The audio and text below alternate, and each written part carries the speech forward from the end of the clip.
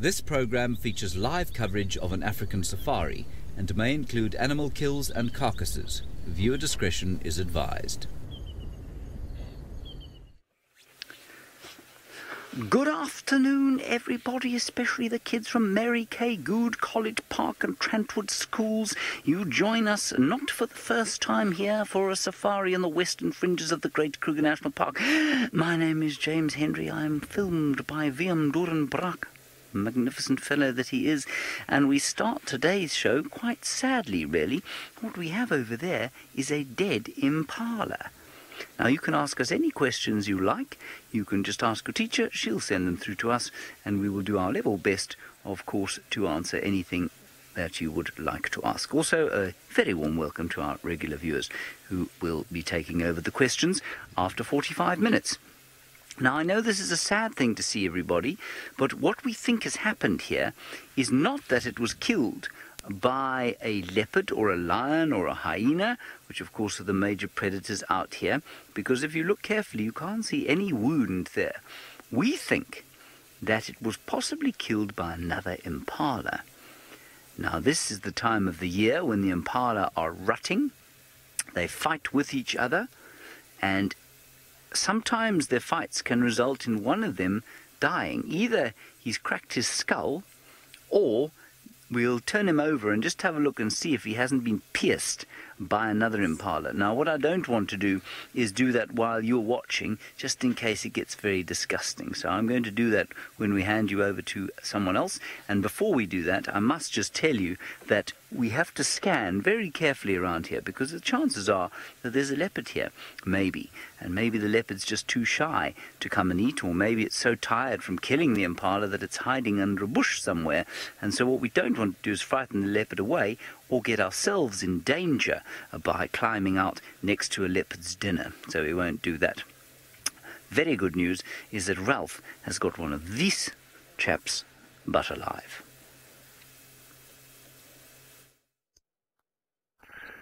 Well, thanks, James, and welcome aboard, everybody, for another sunset safari. We're here in the Djuma concession of the Greater Kruger National Park in South Africa, and you're watching Safari Live with me, Ralph Kirsten, and on the camera we got Craig.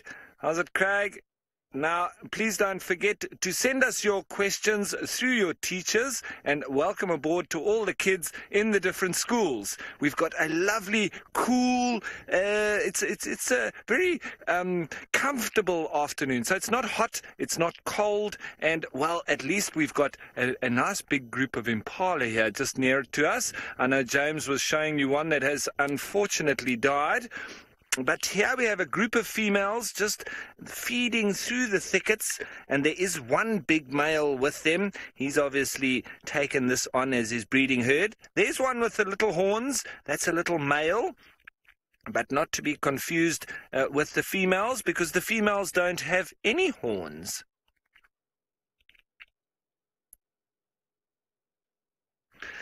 Now, Caden, the impala will fight with each other, mostly the males, if not all the time the males, because they want to try to see who's the boss and who's going to be in charge of the big groups of females. So the males will stay in their groups together, but then they fight it out. It's almost like a football team trying to beat another football team so that they can get the cheerleaders and be very interested, or get the cheerleaders interested in them. So that's what these males are doing. They're fighting over the cheerleaders. And there's a little young male who's not going to be fighting with anybody just yet, because he's too young for now. All he's worried about is just staying with the ladies, with mommies, and getting enough food so that he can get nice and strong. And one day he'll also be able to fight with the other males for some of the females. So it's nice to just sit here a little bit, and wonderful that James is out with the vehicle. He is looking for animals on his side, and I'm going to be looking for animals on my side. A little bit different area to where James is in. We're both on vehicles, and we do have Steve, who's going to be out on foot as well. Now, let me just move forward a little bit just to see if we can get a better view of these impala. Don't forget to send your questions through, though. I want to know what you guys want to know about these impala. Raiden, I think there could be in the region of about...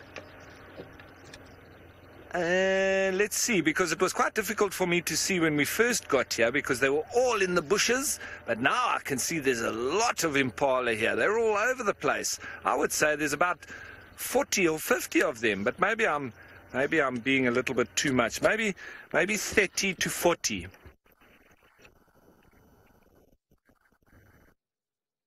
So this is wonderful, everybody. These are the animals that obviously leopard would be predating on or looking to eat, to catch. But for the moment, they all look very safe because they're watching. There's lots of eyes and ears. And, well, it's time for us to head you on over to the bushwalk team and see how their eyes and ears are going on the ground.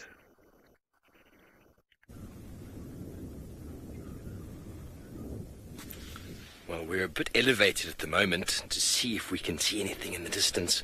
Welcome, my name is Steve Falconbridge. I'm joined on camera by Sebastian. This morning, boys and girls, we had a male lion down there sitting on a termite mound like this. So our job this afternoon, we're going to go see if we can find him on foot. Might sound quite scary, and it is quite scary, but if you understand them and you respect them... Okay, so we've got our backpack.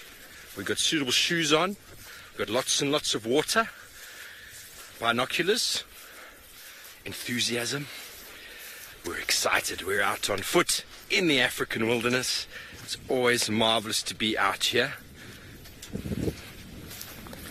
Matthew, you want to know why we need safaris? Well, I suppose people don't need them, but once you've been on one, you want to do it again and again.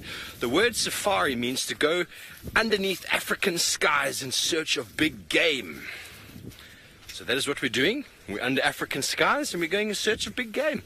Once you come here and you walk around in this area or drive around in this area, the smells, the feelings, you see your first wild lion, your first wild leopard, an African elephant really, really close, it'll change your life. Really, really will. There's lots of people who watch this show every single day for years and years and years.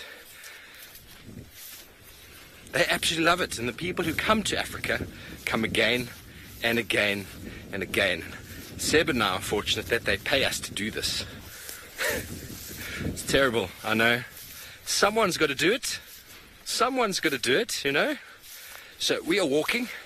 We're looking for that male lion because he is the kind of individual who would love to snap up that impala that James has found.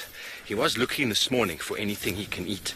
And this time of year, the males that are fighting, or killing each other, getting caught, they're completely losing sight of everything that's going on around them. It makes them easy to catch.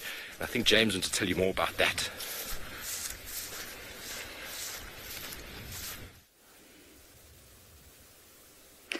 So what we did was we got out of the car and we came to have a look here. Now, this is not a rotting carcass, and so it's relatively safe for us to touch with our hands without putting on gloves. Ideally, we should have gloves, but I don't have any in the car, and so I'm just going to be careful to make sure that I wash my hands before I put them anywhere near my face. But he's a fresh carcass. I don't think he's died of disease, but I don't know that. If he has died of disease, that disease could be on him still, and so we would want to wash our hands before we put them anywhere near our faces. So just remember that if you're ever out in the wilderness trying to figure out what's happened to an animal that you find dead. I maintain that I think this animal has died from fighting. Now, what we can see, there are a few things we can see. First of all is that there is a lot of dung here. Can you see that, Viam? So there's a whole lot of dung here, which means he let go of this dung. What we call it is he loosed his bowels as he died. And that's a common response from mammals. What happens is that all their muscles relax and basically they just go to the loo. They make their last poop, if you like. Then if we look around here, we can see that there is signs of some kind of movement. Now, what that probably means is that he fell over and he was kicking his legs. So he didn't just die suddenly. But there is no evidence of much more of a struggle, but for this kind of pushed over grass. And I'm not sure if you're even able to see that. Can you see over here? Or was that bush in your way? So it looks to me like there was a fight here. I don't think that the predator was involved because I cannot see any bite marks on this animal, and I cannot see why the predator would have left this area. And there were vultures on the ground when we arrived. Now, if there was a predator around here, they would never have tolerated having vultures around like that. So I don't think that's what's happened. What I think's happened is that he's either cracked his skull and his brain has basically ceased to function. He's hit his head so hard that his brain stopped working, or he's been stabbed somewhere by another horn, but I can't find any evidence of that. What I will say, though, if you look over here, and you look here, that there is evidence. You can see that kind of, this sort of powder that's coming off when I scrape it. Can you see that, Vim? This kind of yellowy stuff. That is bark from a tree like this, probably not that one, like this one here. And he's been scraping his head against the trees over the last little while to show his dominance. And so he's clearly been a rutting impala. He's been a male that has been fighting with other male impalas. So whether he's cracked his skull or not, I don't know. I can't feel anywhere where he might have. But I suspect that that is possible, because they hit themselves so very hard. There is one wound on his neck here, but it doesn't look to me that that was made by a predator. So that's what I think happened. It's possible that a very shy leopard is in the trees here somewhere waiting for us to go away. But as I say, there were vultures on the ground, which makes it very unlikely. So that's what's happened there. Let me plug in, see if you have any questions. And then I think we'll leave this rather sort of not very cheerful scene. See what else we can find somewhere that's a bit more cheerful than that. Okay, on we go.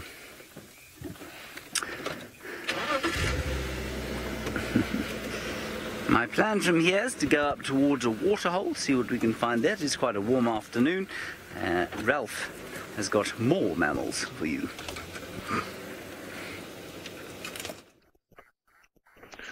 Now, everyone, I've just it's very difficult to catch up with these animals over here because these are kudu and they like to be in the thickets.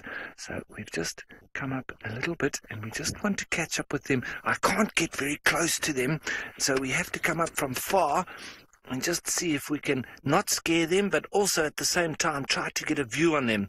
And these are kudu. The ones without horns are the females.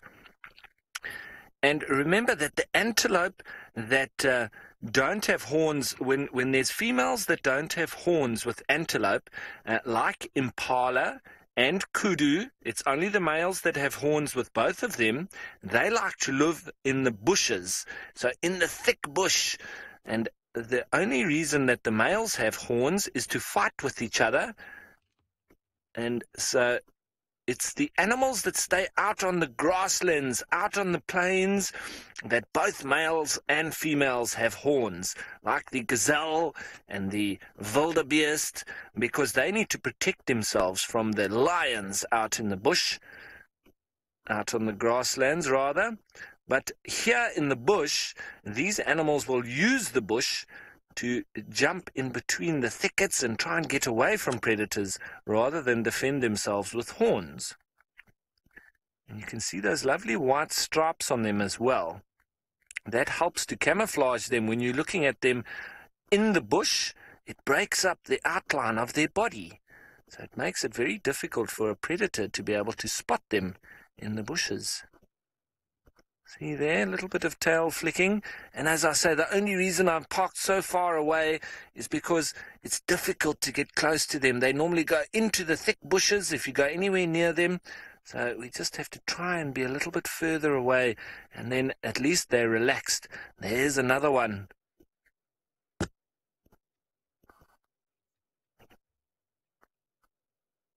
Braden, well, for the time being, it's still quite warm at this time of day. So we normally do see a lot of the antelope or the deer-like animals, but we are going to start seeing some more birds and things as it starts cooling down. And I'm going to head to the waterhole and try to see if we can spot some predators as well, like some leopard and lion and those kind of animals. That's what we're going to be looking for as we go along. Maybe if we're lucky, we'll see a hyena. Who knows? Maybe even a honey badger, all those kind of animals. But we do have to be lucky.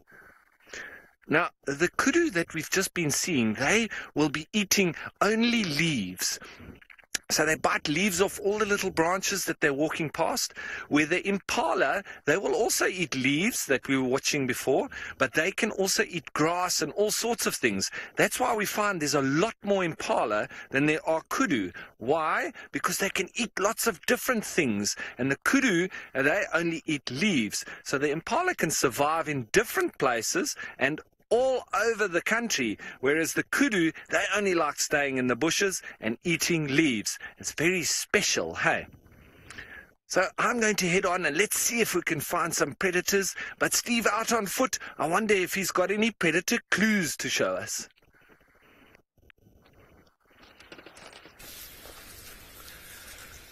We're nearly in the area where we left that male lion. It's important for us to stay very close together. Could be anywhere here. The good chances are he's going to be lying in the shade because it's relatively warm right now. And if you're a big cat, that's what you do in this time of day. You just sleep. It's always quite something, even if we don't find him now. I love the feeling it gives you being on foot in the African wilderness. I'm not thinking about anything other than the moment.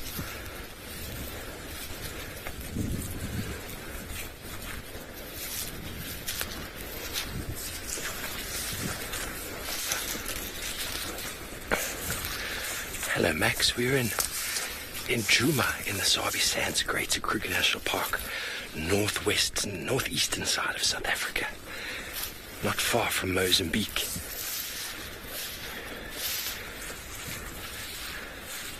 Oh, I think this was the one, eh, Herbie? Oh, we left him on top of this termite mound. He was hiding on top of it just like we were just now.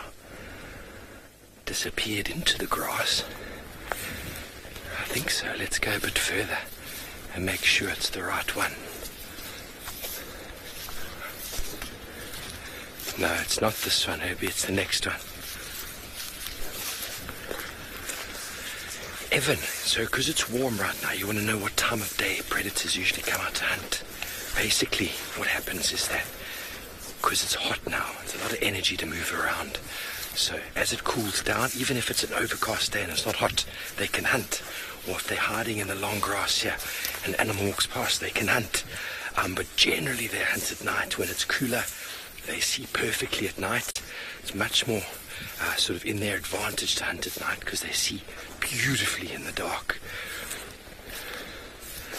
But it doesn't mean that they won't hunt in the day.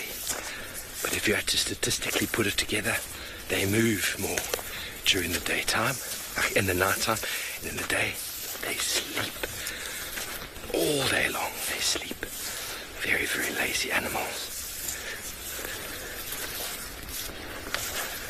Okay, well, an animal that this lion really likes to eat is with James.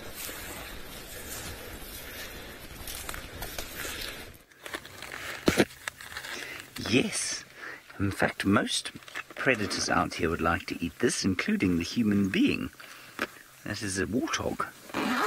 And they are delicious if you ever eat one. We don't eat them out here, but I have eaten one before. I was very hungry. Anyway, that is a warthog. The most, I think, well, shall we say, underrated animal. Now, what that means is that most people don't appreciate, I don't think, quite how special they are. But I think they are very, very cute. I think that they do very well living out here, such short creatures, and yet they survive in such very big numbers. Now, this particular one has got a youngster, and the youngster is just coming towards her now. It's actually very sweet. I don't know if you can see there. just behind that tree. And the little one is scared of us, but the mother is not. And in fact, I know this warthog, sow, we call the female. She's been around here a lot before. And she is one of the very few that do not run away from the cars. So she's just carrying on eating, but the little one is afraid of us. But he doesn't know, should he run away, because Mum is not running away. You still see him at all? There he is, there's a little fellow.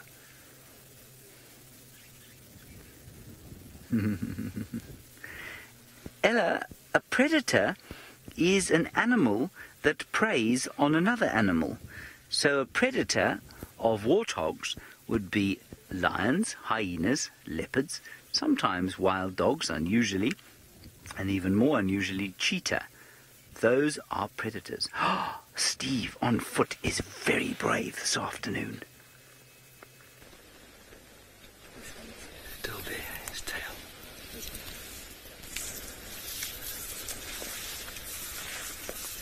Yeah, he's looking, eh?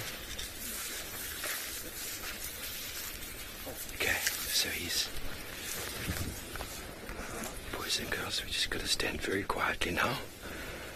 There's a male lion on foot. He wasn't limping this morning, Herbie. Herbie seems to think he's slightly injured, potentially run into confrontation with other males. Any big 5 animal like this is potentially dangerous on foot, so we need to just move back a little bit. He's a beautiful specimen. I reckon he's about 3.5 or so. Watch out for the holes. The objects of bushwalk is to help find these animals. Okay. He's not looking happy, eh, Johnny? I'll talk to you soon. Lions are potentially dangerous because they eat meat.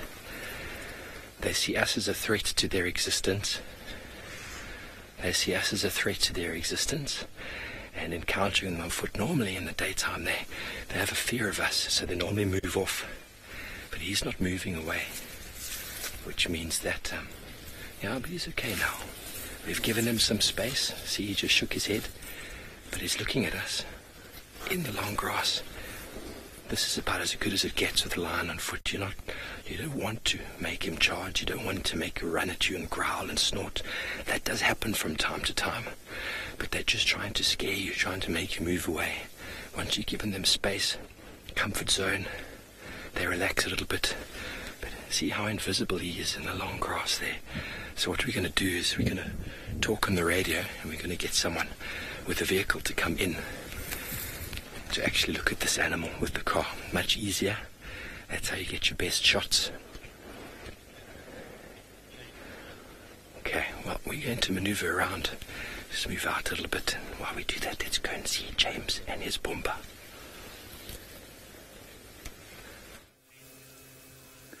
Well, there's the Pumbaa. You can still... No, she's still there, still eating away, which is very nice. Isn't that exciting to see a male lion on foot? That is very unusual, everybody. And it is really very special indeed to have such a big predator on foot. And people often ask us, they say, is it dangerous for us out here? Well, it would be dangerous if you didn't know how to react to a male lion like that. But of course, Steve is very experienced, and so is Herbert, the tracker that he's with. And so they are absolutely fine on foot with a male lion.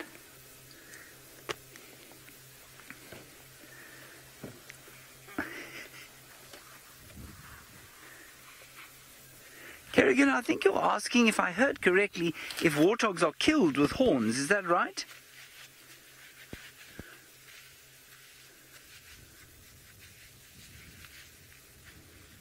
Oh, are they pigs with horns? Well, no, they're not. No pigs have horns as far as I know, but they do have tusks. And all pigs have got, to a greater or lesser extent, what we call tusks, and they are modified canines. Now, of course, that was probably meaningless to you, but if you think of the big, long teeth on, say, a lion or your dog, If you've got dogs or cats at home, if you open their mouths, you'll know that they've got those long teeth. Those are called canines. And on a warthog, those canines are even longer, and they stick out sideways. And those are the ones that you can see on the top there and on the bottom. They've got top and bottom long canines, and all pigs have them, even domestic pigs. Not as long as the warthogs, but they all have them, and they're very sharp, and that's how the pigs defend themselves, and of course how they manage to dig for tubers and delicious things like that under the ground. So they don't have horns, they've got tusks. All right, now Steve, still being very brave with his lion. Let's go back and see.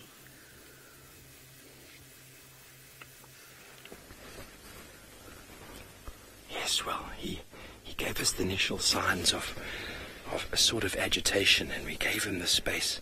We've moved away a bit. He's in the shade. He's still making little low rumbling calls, but we're keeping our face to him. We're not turning our shoulder. That's very important in these situations. If you do ever encounter yourself out here on foot, the most important thing is never ever to panic, never ever to run. With cats, by running you just basically tell them that's your target and they will chase you. You're food and they'll chase you. Wow. Payson is a big male. He's only young still. He's only about 3.5, maybe 4. Somewhere around there. He's probably on about 480, maybe 450 pounds. He's a big boy. He's a very big boy. He's the largest carnivore in Africa. And he normally is not on his own. He sometimes is with his 2 brothers, which makes it even more impressive.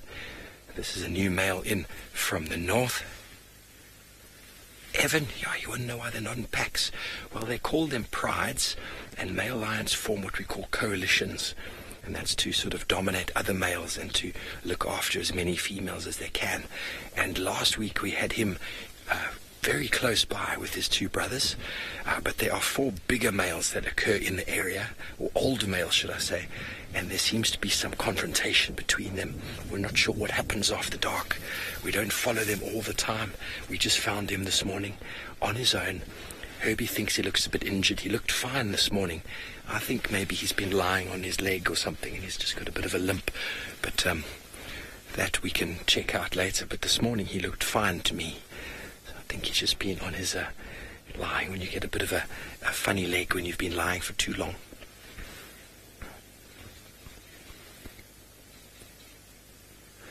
Evan, you want to know if there's any animals that eat big cats? Well, when a big cat gets killed, maybe by a lion, even if it is a lion, sometimes the lions eat them. Sometimes leopards eat big cats as well. Hyenas will definitely eat a dead lion, and vultures will eat anything meat. So it really depends, you know. Sometimes lions kill other lions and then they don't eat them. Sometimes they do. It's really hard to say in the moment. Like sometimes male lions kill cubs and they eat them, and sometimes they don't eat them. It really depends on the day. There's stories out and documentaries out of a leopard that's had her cubs killed, and then she's eaten the cub. So it's really, really strange how it works, and what's going on in the animal's mind when it happens is very hard to understand. But you must bear in mind, boys and girls, this is 100% wild lion, and he is beautiful. How he just disappears in the long grass there. Wow, Dylan, he can cover about 21 feet in a second at charging speed, so he can run at about 45, maybe 42 miles an hour. That's pretty quick. They are sprinters. They cover short distance very quickly, but male lions are actually generally quite relaxed on foot because, you know, they're all bravado, they're all brave. It's the females you've got to watch out for because they generally have cubs. They generally have something to say about you getting close to their cubs. Whereas a male, you just, you want to come here? Come here. I might shout at you, I might not. But this is fantastic.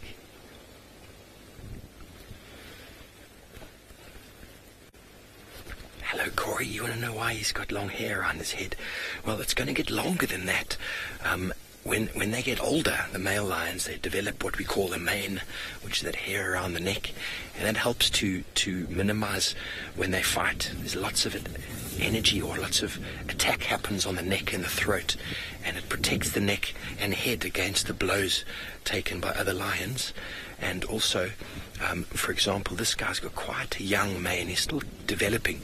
When he sees a bigger male who's got much more hair on his head and on his mane, he's more impressive, and it's more of a sort of a intimidation strategy. They don't want to fight every time they see another male. Sometimes the mane itself keeps the other male from fighting him. Sometimes they develop these long black manes, and they look very impressive. But from behind, they don't actually look that big, but from the front, they look enormous. So it's often just intimidation, but the primary reason is for defending against when they fight. So you can also see the age of lions by that.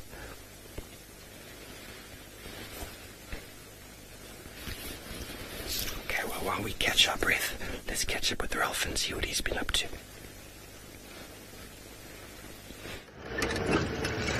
Yeah, how amazing is that, everybody, that Steve's found some lions on foot. And, well, oh, there's a little antelope that we've got, but he's one of the antelope that do run away very quickly. Oh, there he goes.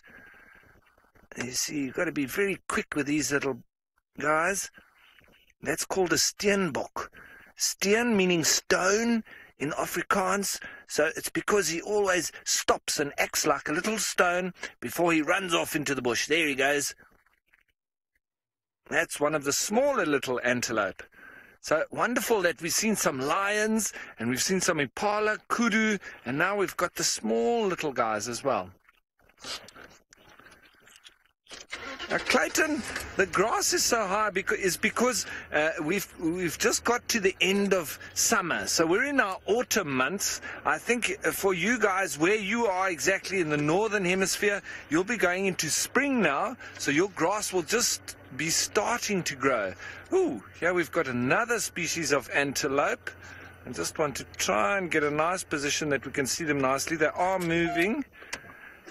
And so the grass here has grown. It's not going to be growing anymore. Slowly but surely it's going to be dying off quite soon. But here's some nyala. Nyala, a little bit different to the kudu that we saw earlier. These are nyala females. Slightly different. They're a little bit more brown than the females, rather than grey.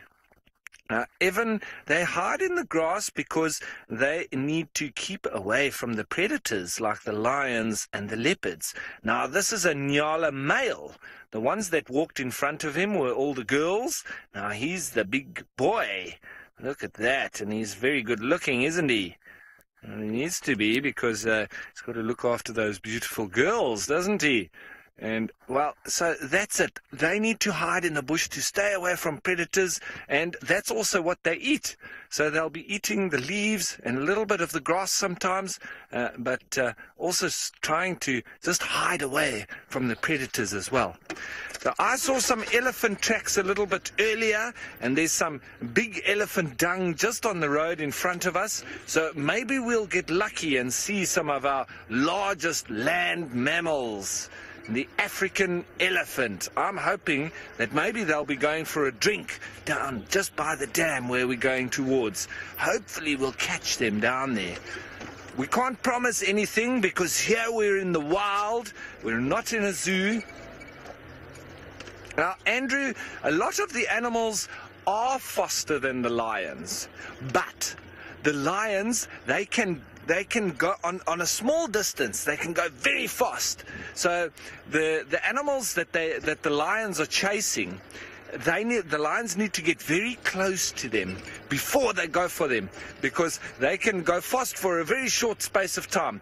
But if the lions run from too far away, the animals will be able to get away. So that's the reason why the lions and the leopards, they need to get very close before they pounce, because then they've got a very good chance of catching their prey. Otherwise, the antelope are going to just get away.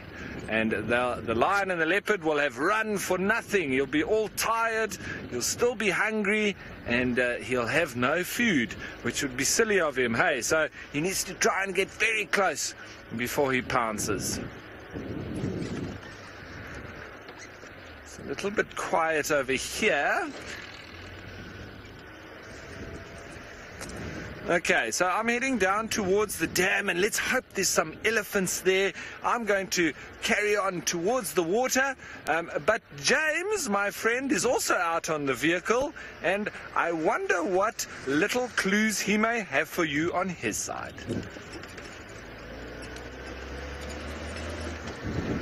Right, everyone, sorry about the lack of me in the picture there, but I thought I'd come up and tell you about this mound that I'm standing on.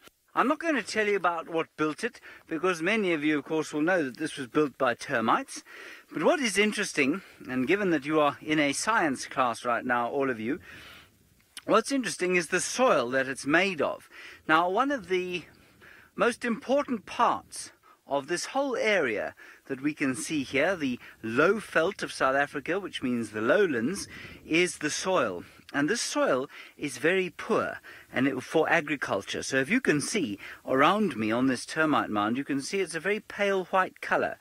And that's normally indicative, or it shows, that there are very few chemicals in the soil. And of course, plants need good chemicals to grow out of the soil. And they need to be fertilized. And that's why farmers put fertilizer on their fields. But the soil here is very poor, and it hasn't been fertilized naturally by volcanoes for thousands and thousands of years. So those very fertile areas of the world have normally had ash from volcanoes falling on the soil and fertilizing it naturally. And that has not happened over here. And that is why the soil is pale. And it's also why this area is such a magnificent wildlife area. Because if it was any good for growing something that a human being could sell, like maize or wheat or barley or something like that, then you can be sure that people would be growing things here.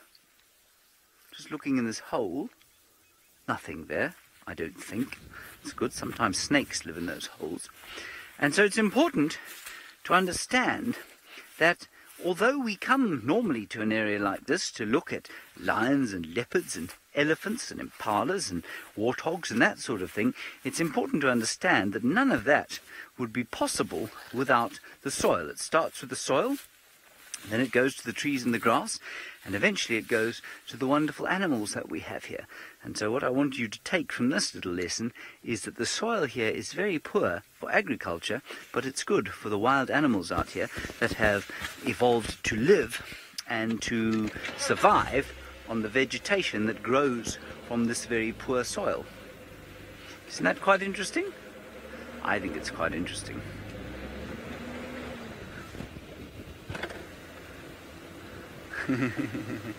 Evan, we do sometimes, we don't all the time check on the animals when we're not filming, but if we really want to find a leopard, or there's a leopard sitting in a tree close by to the camp, then sometimes we'll go and have a look. But you know, we are out in the bush for 6 hours every day. That's quite a long time to be out in the bush. And so most of the time when we're not out on safari like we are with you, well, then we're not looking for animals, we're normally doing other things. We're going to drive down towards where Steve's lion is and have a look at him. But it's going to take a little while to get there. So I suppose the other thing we can talk about, if I can't find you an actual animal, is the season. And of course we're going into winter now, and you guys are going into summer. And I'm sure you're very happy to be going into summer, because it's a beautiful time of the year. And winter, well, winter out here, believe it or not, is probably our best time of year, because it doesn't get very cold, and every day is clear and blue and beautiful like this one is. And if you want to see how it's becoming winter, when we look at this tree over here, you can see that the trees, or the leaves, are turning yellow. And they're turning yellow because, of course, it's what you would call the fall, what we call the autumn. Evan, those big termite mounds don't just house one termite, you see. Evan, they house many, many millions of termites. And so in the same way that one person can live in a small hut, well, millions of people need whole cities and apartment blocks to live in. And it's exactly the same for the termites. Termites, there are millions of them living in all those mounds, and so they need a big house because there's so many of them. In the same way that if you go to New York City, look, there's another termite mound, there are millions of termites in there. If you go to New York City, there are millions of people living there, of course. And so because there are millions of people living there, they have to have lots and lots of buildings. And lots of them are very big, tall apartment blocks that can look after a lot of people. Okay, let us continue down the road. We'll try and get to the lion before the end of your lesson. Now, while we do that, Ralphie's got something else to show you.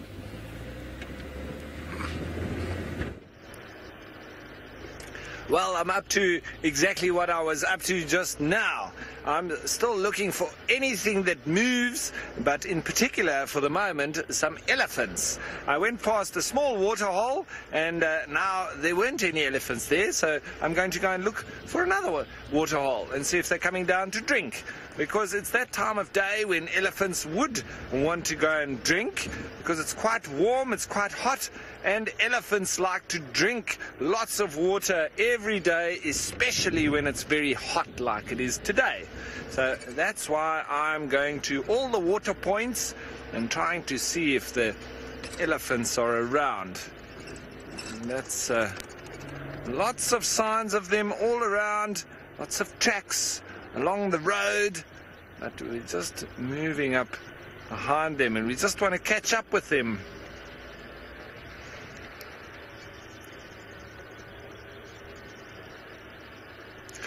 Ella, most of the males that I've shown you have horns because they live in the bushes, in the thick, where there's lots of trees, you know, like, it's not like in the Maasai Mara where there's lots of grass everywhere over big distances.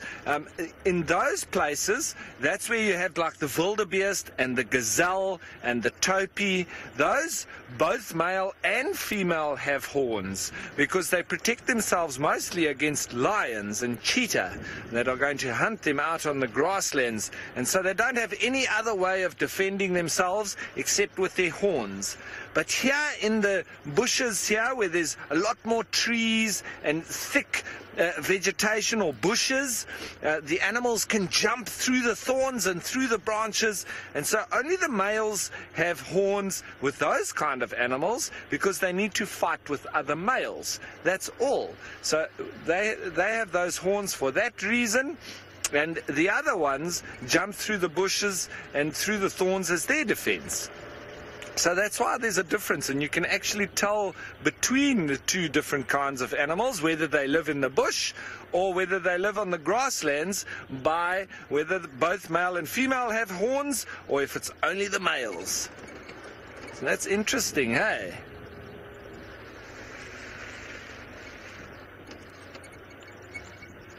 Okay, so still going to try and find us some elephants, everybody. That's my aim for now. But while I'm looking for them, off to Steve and what it was like with the lion.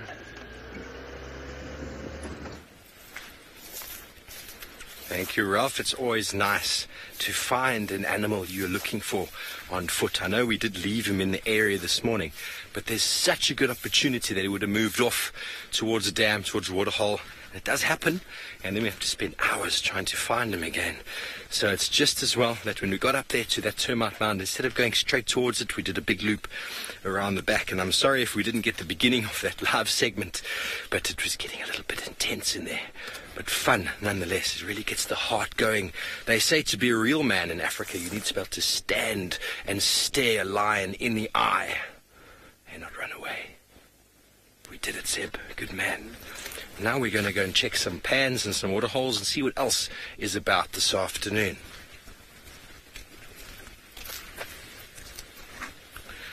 Max, you want to know if there's any animals that are friends? Well, out here we find certain hornbills that like to follow the mongooses around, because the mongooses stir up food, and then the hornbills capitalize on anything that they might have missed or chased.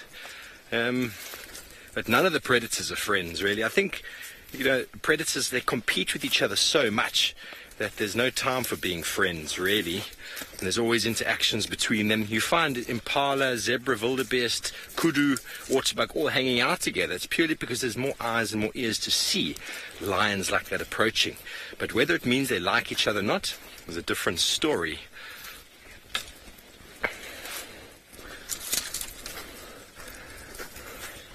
Okay, well, thank you to the schools for joining us this afternoon. I hope you've enjoyed Safari Live and with us on foot and in the vehicles. Until next time, have a beautiful, beautiful morning. And on that note, we're going to go back over to James. Now, good afternoon again to the rest of our normal viewers. Normal, you're all normal, everyone's normal, of course. There is no abnormal, but our regular viewers, better way of putting it, as I bump over the Vuurtele Dam. We're going to see if we can't find the male lion that Steve and Herbert found a little bit earlier. Please do talk to us using the hashtag Safari Live on Twitter and, of course, the chat stream on YouTube. You can send through us any questions you might have. Oops, bumpy today. Now, I think they went down here. And then we should be able to find the lion. I think he's just in here somewhere. Now, my question is, where, of course, are the other two Avoca males? I haven't heard any reports of them, and there was some talk that they had been chased off by some Birmingham boys, but I'm not sure where those rumours come from. Oh, I see. Viam says Tino had quite a big belly when we saw him last week. Well, do you think he ate an Avoca male? He had some avocado, did he? Ah, right. Viam says yes, exactly. I'm going to disagree with Viam there. I don't think that Tino, the Birmingham boy, ate one of the Avocas. All right, I got that. We must link to Ralph, who's got an approach to life that is something of kind of slowly.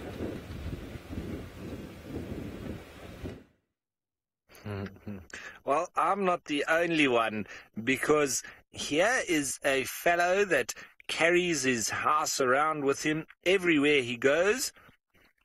And, well, we haven't been able to find a tortoise. Oh, sorry, we haven't been able to find a leopard, but we have been able to find a tortoise. And not any tortoise, a leopard tortoise. And look at that. He can actually move quite fast when he wants to. But just imagine carrying your house around with you on your back, and it's actually part of your back.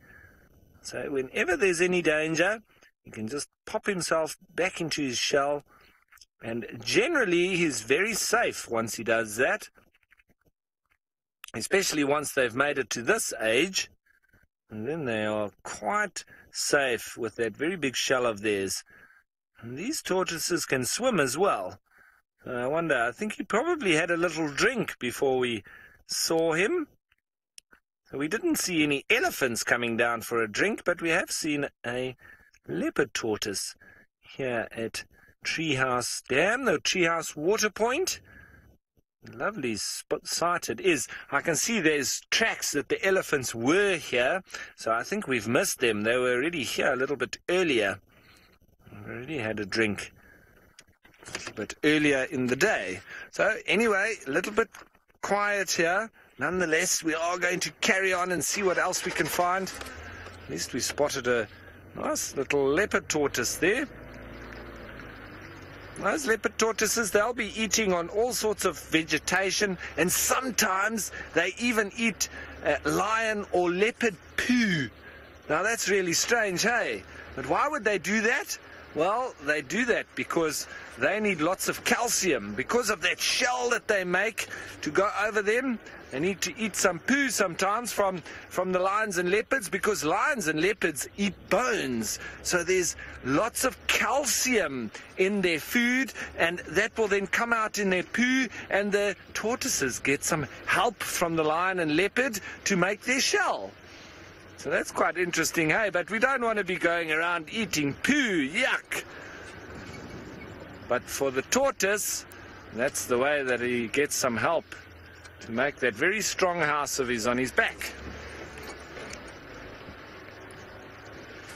Now, where are you, elephants?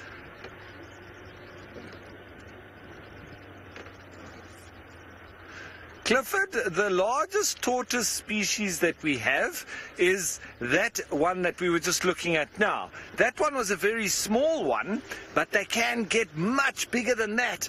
And I know that there are some that can even live over 100 years and reach weights of about 150 pounds. Wow, that's very big, hey? So these leopard tortoises, they are the biggest ones that we have in Africa, and well, they do get quite big indeed, but I'm sure that there are some bigger tortoises in other places, especially tropical countries like the Galapagos or Madagascar. They have some giant tortoises that get much bigger than these ones, but these are very common, and in general they're about that big. But they can get much bigger, and they can weigh a lot as well.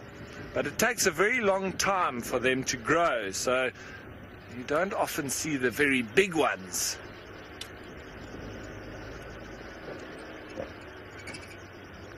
And out here also with the little ones, when they hatch, they can also get eaten by some birds, and sometimes the lions also do eat them, even though the tortoises sometimes eat the lion's poo, which helps them. Lions can also eat the smaller ones because their shell isn't so hard, so they can actually bite into it, and then they'll eat a tortoise. Remember, most tortoises walk around on land, and the terrapins are the ones in fresh water. Now, Gigi Master, if a lion eats grass, they do that sometimes to help their digestion. I don't know if you know at home, you might see your dogs or your cats that you have at home. Sometimes they eat grass as well, but that's when they normally have an upset stomach, so they'll eat grass, and that helps them to either vomit, to get out whatever's stuck inside their stomach, or it will come in the poo, but it helps to settle their stomach. So there's nothing wrong with an animal eating grass that normally eats meat. It does help them just to settle their tummy, hey? They don't have doctors like we do, and sometimes if they want to help themselves, that's what they'll do. They'll go and eat some grass when they've got a sore belly. You know, sometimes when you get stomach cramps and your tummy's sore when you ate something that didn't agree with you, and then you feel, oh, but then what happens? Mommy gives you some medicine, hey? But with these animals, they don't have mommy to give them medicine, so their medicine is to go and eat some grass. That's a very good way of treating yourself. Imagine you could do that.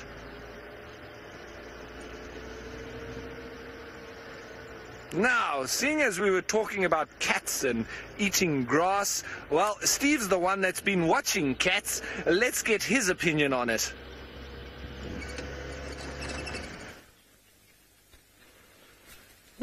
Cats love to eat grass. I find they eat grass to throw up the fur ball that they've ingested, especially lions, because they eat so much and so quickly in their ravenous attempt to get as much in as they possibly can, and by eating grass makes them vomit.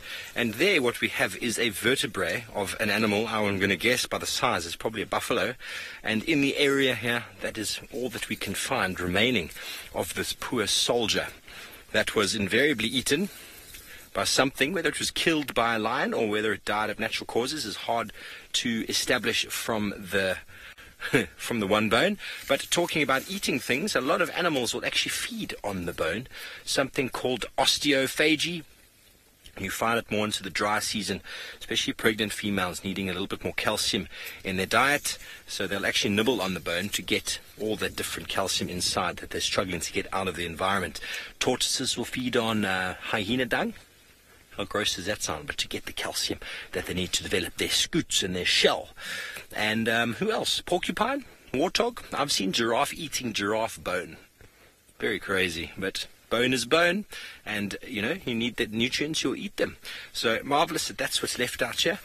And we have obviously moved off from the male lion, and Seb has nearly decapitated me again with the aerial on top of his head. And we are on a mission in towards the east. We don't know what we're going to find, but we're going to be looking at all the little things. We found a lion this afternoon, so now it is just time to relax and focus on some plants, some tracks, some dung, bones, as you know. And we're going to keep walking. Don't get caught up in the buffalo thorn there, Seb. A very nice buffalo thorn coming up here. And the Afrikaans name is a blink blaar waggebikkie, which basically means shiny leaf. Wait a minute, and it's very tasty leaves, in fact. It's my afternoon snack. I missed lunch, so I just quickly need to grab a couple. And you can see how well browsed it is. The entire top of the tree here has been really, really eaten by giraffe, potentially even kudu. And here it's been broken, probably by an elephant. Take care. Why are bones white? I have no idea. That's probably just the colour the mineral calcium makes up. Seb, why are bones white? Well, they go white in the sun when they calcify. Why they're white? I actually have no idea. Why is the sky blue?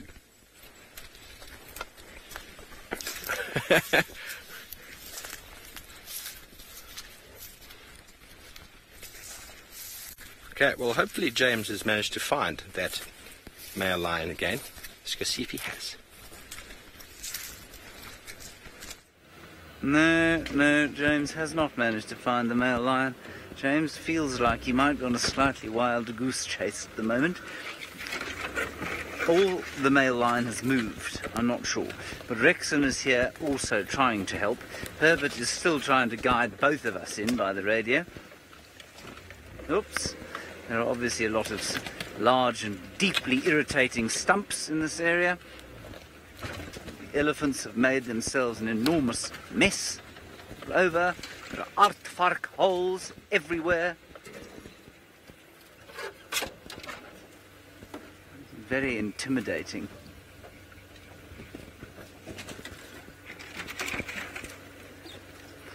A very sad question to have asked, Diana, and I'll tell it with a story. I was watching a video the other day from the David Shepherd Wildlife Foundation, and they had a chap called, I forget his name, but he became very famous in the 60s for owning a lion called Christian the lion, and he in fact bought this lion in a store in London as a cub. Anyway, eventually they reintroduced him to a lion pride in Kenya, and it was, I think, a rare example of a lion actually surviving in the wild after reintroduction. Big male lion, and his name was Christian, and he was involved with the Adamsons around there. And the story there is that what happened, the reason I'm telling you the story is that this fellow said that when he basically dropped off Christian the lion in Kenya in 1969, there were 390,000 lions left in the wild. Now, there are fewer than 20,000. So in almost that 50-year period, 49-year period, we've managed to lose more than, what is that? I mean, that's more than 90%. It's more than 90% of the lions. And I don't know how accurate his figure was of 390,000, but the figure of 20,000 is probably pretty accurate.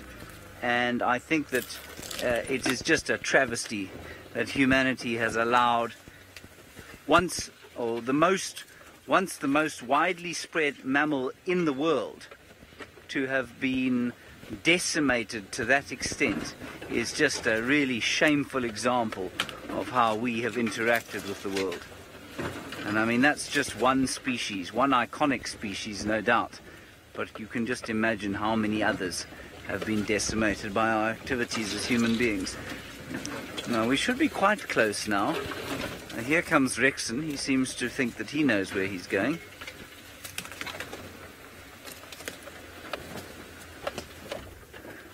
Trish, you say, so what a big drop. Yeah, absolutely. Can you see him? No, Rex can't see him. So, Tricia, an absolutely horrendous drop. I don't know that that figure of 390,000 is true. I'm not sure of its veracity, but there certainly were a huge number more than the 20,000, the paltry 20,000 we have now. And I often think that, you know, as human beings, we tend to think that a number like that is quite large. 20,000 is quite a large number by our normal daily standards. We're just going to follow Rex in here. But it really is a minute number when you consider the number of human beings there are in just a suburb or a borough of New York, for example, or in Johannesburg, where there are more than 5 million people. Just in little Johannesburg. It's quite frightening to think how few lions there are. And if you compare them with the numbers of human beings, you know, human beings are more than 7 billion now. 7 billion is not a number that you and I don't believe, have any conception of. We can't conceive of 1,000 million or 7,000 million people. We don't understand how astronomically high that is.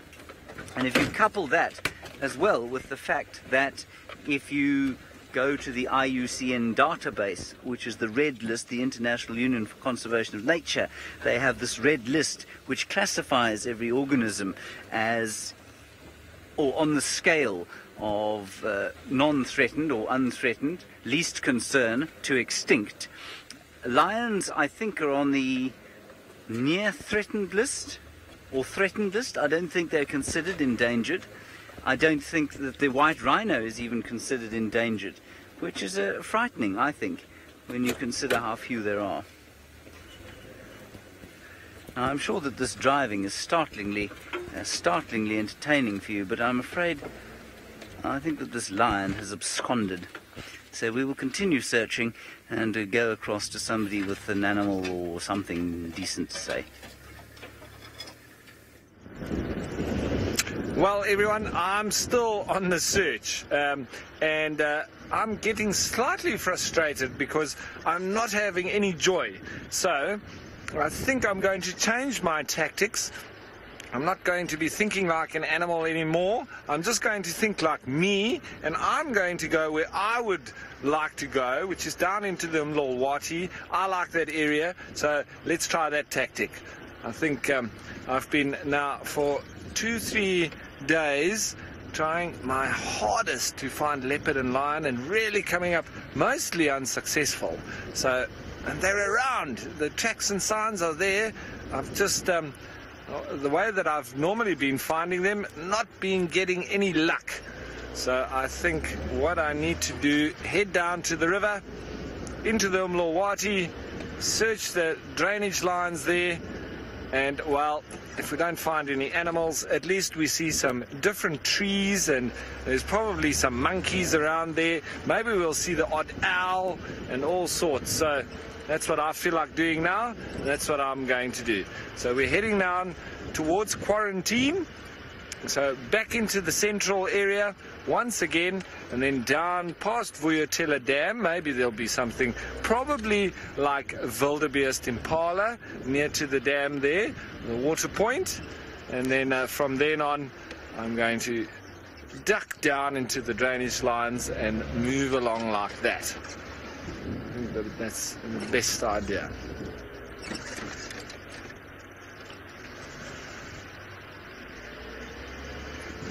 Now, Matthew, good question that you've asked.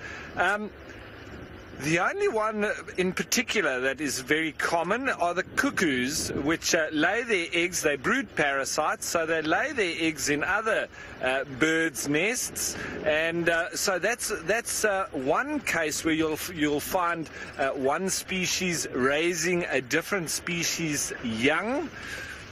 But it's very rare to find any other animals actually doing that, because you won't particularly find impala raising zebra calves. You won't find buffalo raising rhino calves. Well, I mean, it's not impossible, but I've never seen that before. One of the animals that humans actually do that is if we want to raise guinea fowl, then we'll put some wild guinea fowl eggs with the chickens in the coop, and then they will hatch growing up raised by the chickens and thinking that they are chickens. But they pretty much are the bush chickens, because they are almost exactly the same in terms of habit and lifestyle. So very easy match there. But it's difficult to say if there's any other kind of matchup where you have different species raising young that are not their own. So, yes, in a particular environment. And here's Steph. Hi, Steph. Steph's out always working, doing the administration work that is. I don't envy him at all. Lots of work behind the scenes. So I'll rather be out here on the vehicle and doing the business like this than sitting and signing paperwork all day. Wow, I don't envy him, not one bit. But yes, so if any of you know of any other animals that might raise different species young, then let us know, because I'm not quite sure I know of any others except for those tactics where they actually press for another species to do it for them. Let's watch this impala. He's making, look at that. I love watching them when they're rutting. Look at that. They're making lots of noise. I think he's doing it to a group of females. Always watching. Where are the females? What's going on? He's not worried about himself. He's not worried about eating. He's not worried about sleeping, drinking. All he is worried about is females and chasing away the other males, or potentially fighting with them. And that kind of roar that he was doing is all part of that display. I don't know, he's standing in the shade, but he is a magnificent individual. And how many males would have already sort of gone through the line would be interesting to know, because, as I say, once they establish themselves as the dominant male, they could keep a group of females for up to about a week. But at that point, they're so ragged, they running around, keeping these females within the group, chasing away the males, not worrying about themselves, not drinking properly, not feeding properly, and their condition drops drastically. So by that stage, there could be another male that's established himself within the bachelor herd. Let's listen there. Listen.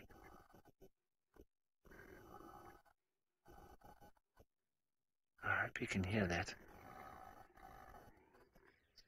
Really funny sound he's making. The wind is also blowing in our direction, so it might be quite soft. There he is. He's not doing it anymore for now. Let's just see if he does it anymore, and if he gets into battle with another male. I just want to see what he does next before we head down to Vuyatela Dam. You see, there's no feeding going on whatsoever. He's just looking for girls and looking for guys to fight with. Anyway, it's gone a little bit quiet there.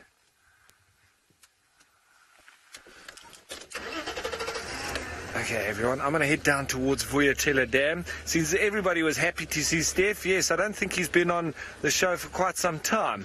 And as I say, working hard behind the scenes, getting all sorts going with all sorts of different projects, and as well as Safari Live, keeping that running nicely and keeping us comfortable in the camp as well. So we owe a lot of gratitude to Steph. But while I head down towards the dam here, I wonder how it's going with the guys out on foot.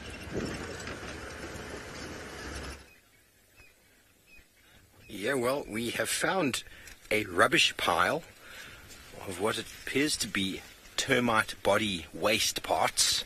and there are some small reddish ants busy scavenging through. We're on a bit of a termite mound now. I've never ever seen anything quite like this. I mean, this is the size of it. Here you can see my finger. It's all very small. It just looks like the carapaces of some termites have been scattered outside of the den. That last waste bit, seemingly lots of heads, you see, popped up again. They're just like, it's like a rubbish chute just popping up from the inside. And the ants are the scavengers going through the pile looking for any bits and pieces that haven't been through the process inside. Because termites, when they die, invariably most of their body parts are recycled back into the soil, into the nutrients. But obviously this is the chitinous head, like the prawn scales you find in prawns. The head bit is really the hardest part to break down. And so the rest of the body is decomposing, and just that outer head part seems to be the order of the day. And what nourishment these little ants are getting from it is quite marvelous, in fact. And those are grains of sand you can see as well. It's very, very small, folks. Very, very small, and we just happened upon it as we stood in the shade of this termite mound. Don't forget to send through your questions to #SafariLive or follow us on the YouTube stream.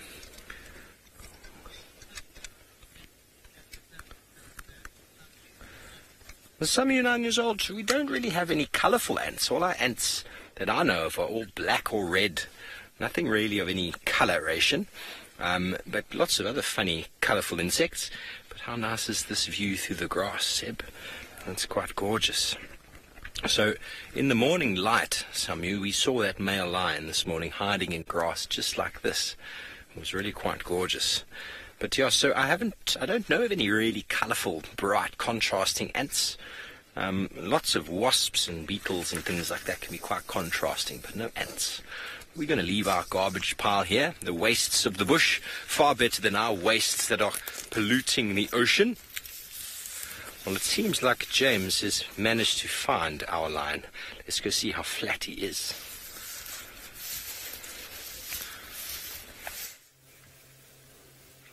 He's so flat we cannot actually see him anymore. He was up very briefly, but unfortunately Ralph was looking at termites at the time, and then while he was looking at termites, the thought of Ralph looking at termites bored him so profoundly that he went to sleep. Now, that's obviously because he has not met Ralph, he has not listened to Ralph tell a story about something like a termite, and this is why he is now flat.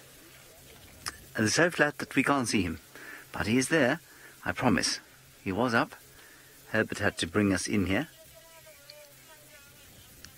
Oh, and it was Steve with the termites, not Ralph. I see. Did you see that shaking there, Viam? It was astounding, just in there. There was a bit of mane shaking going on. Oh, there's some... No. Can we see him? Yes, there's movement there. That is a lion, everybody. That's a large male lion of the Evoker Coalition. Where the other two are, we don't know. Just to give you a brief introduction to the Evokers, they are, of course, 3, and 2 of the others are not around. We don't know where they are. I'm afraid, Strawhead, I missed that question. The game drive is going ballistic in my ear. Can you go again with that, please, Lucas? Oh. Definitely, Strawhead, there was more prey because there was more space. I don't think the density of prey was any higher during the time that, when there were so many more lions, but the space available to them was that much higher. And I was talking to a guy in Kenya, a Kenyan, I think he's Kenyan. Anyway, he lived in Kenya a long time, he's done a huge amount of research there, and he was saying how, throughout Kenya, lions used to be pretty much free roaming. And although they had national parks, and like they do now, there were no fences around them, and there were no fences between national parks either, which meant that they didn't have the kind of mosaic of fenced patchwork landscape that we have here in a place like South Africa. It was all kind of open, which meant that there was free roaming space for the lions to move. And that's all ended now. People are, what do they call it? There's something... they're calling it the divide or something, I forget what they call it, but basically everyone's fencing their own little patches in Kenya as they get title deed to the land. There's a lot of good socioeconomic reasons for doing that, but they're not good for wildlife fences. And I think that's happened throughout parts of Africa. And of course, since 1969, the population of Africa has exploded.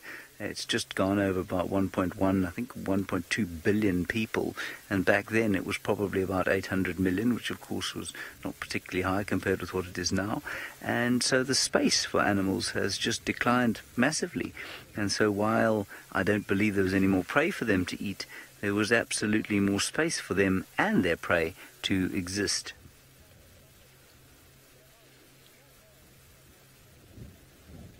I mean, it really is a depressing thing, and it's the one thing that governments seem inescapably poor at dealing with, and for some reason unwilling to address, and that, of course, is the subject of population control. And it's only when it gets to the dire situation like you had in China that these sort of draconian laws get brought in. But throughout Africa, you will find very little talk of one or two child families or population control or family planning or anything like that. You'll find very little in any kind of government program that suggests perhaps we aren't making too many of ourselves. And that essentially is the problem. Angie, I know that it must seem absolutely impossible for you to understand how, from what you can see there, I can tell that that is an Avoca male lion. I don't blame you at all.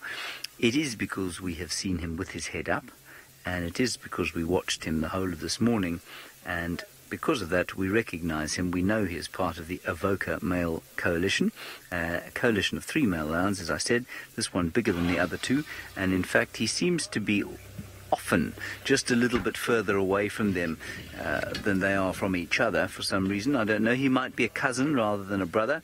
The other 2 could easily be litter mates, so we just know him because we recognize him. And they're just starting to come into this area, quite possibly will take over this territory, hitherto owned by the Birmingham boys, who have, well, spread themselves too thin. I think they've gone down towards the Sand River, where there's a huge territory being vacated by the demise of an ancient and very well ancient in lion terms coalition of male lions called the Majingelan, and they've just got old and decrepit and popped off one by one. So the Birminghams have gone down there, opening up a space for the Avoca males, these young 3. I think they're lucky to have a territory, or the possibility of a territory, at their current age. We think they are probably about 3.5 years old at this stage. Let's have one last look at that particularly fine patch of grass where he's chosen to lie down, and then I think we'll probably head out from here and maybe pop back a little bit later.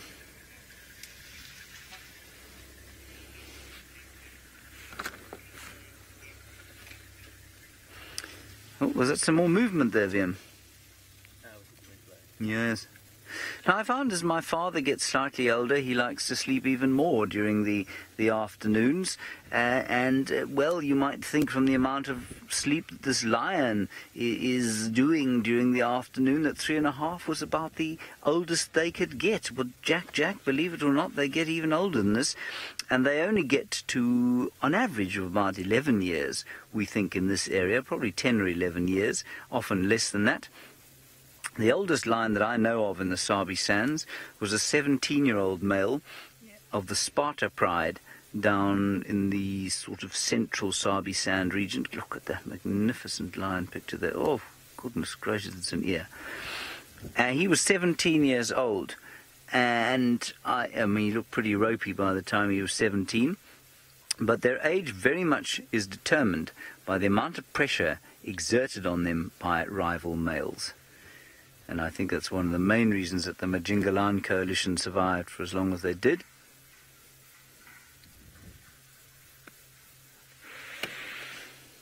Right, I'm being set upon by a grasshopper here. Oh, he's gone. Okay, let's forget about the grasshopper. Go from the grasses to a tree.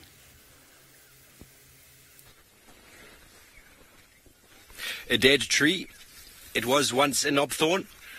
And what has happened to it is that the bark has been stripped, and this is something that we are seeing a lot happening in the greater Kruger National Park, where elephants are stripping the bark of knobthorns, and these trees and marula trees are disappearing at an alarming rate. And what we do know about knobthorns is they are generally the preferred tree species for vultures and large raptors to nest in. So we're seeing a decline in the nesting sort of density of vultures and large raptors, whereas areas that are adjacent to the park where there's no elephant, there are huge colonies of whiteback vultures busy nesting.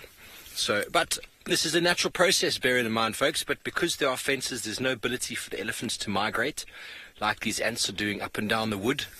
They're migrating up and down, feeding and doing whatever they're doing. But this tree itself will form a habitat tree and probably stand for a number of years, forming holes and cavities for a number of nesting birds, insects, all sorts of life forms. So a natural process, but by no means should we condemn it. But we are seeing these trees disappearing at an alarming rate. So it's important to understand what's going on there. And how do we conserve? We need bigger areas, we need large areas. And as we go along, you'll see there's lots of knobthorns. There's another one behind, there's another one there. Just in this area, there's 5 that we can see. 1, 2, 3 at the back, 4, and then in the sunshine, number 5. Excuse me. So it's an interesting topic, and it's always open to debate. What do people think? But you can go on for hours about the elephant debate. And bear in mind, what we are also seeing is because of the number of impala around, there's no baby knobthorns coming through. We don't find them. And when we do find them, what's to stop the huge herd of impala moving through from eating it up? So this is a natural process, but the recruitment of it is not happening. That is the problem. That's what we need to pay attention to. But before we run away from us, we've got a tree quiz time. Da-da-da-da-da-da. And here is the tree. I'm going to let Seb get right in on the leaves. And let me tell you, let's see who out there can tell me what tree this is. Hashtag Safari Live. Let us know what tree it is. There's a nice example of this one.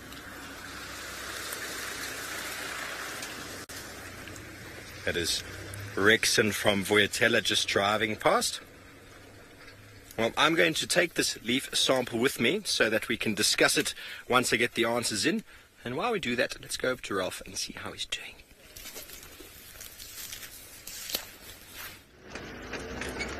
So everyone, I've gotten down into the riverbed, the Mlolwati, and look at this. We've got wonderful Tambuti trees, jackalberries, the odd nyala tree, we've got some gardenias, we've got all sorts. That's why I like it down here, and that's why I've come down.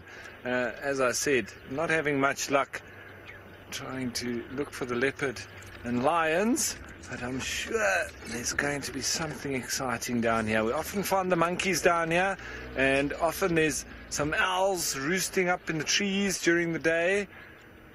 Let's just keep our eyes open. I have found, who was it? I think it was Hosanna down on when I was on the bushwalk, also down in this same riverbed. It always reminds me of driving in Namibia, because we used to drive hundreds of kilometers worth of dry riverbeds like this.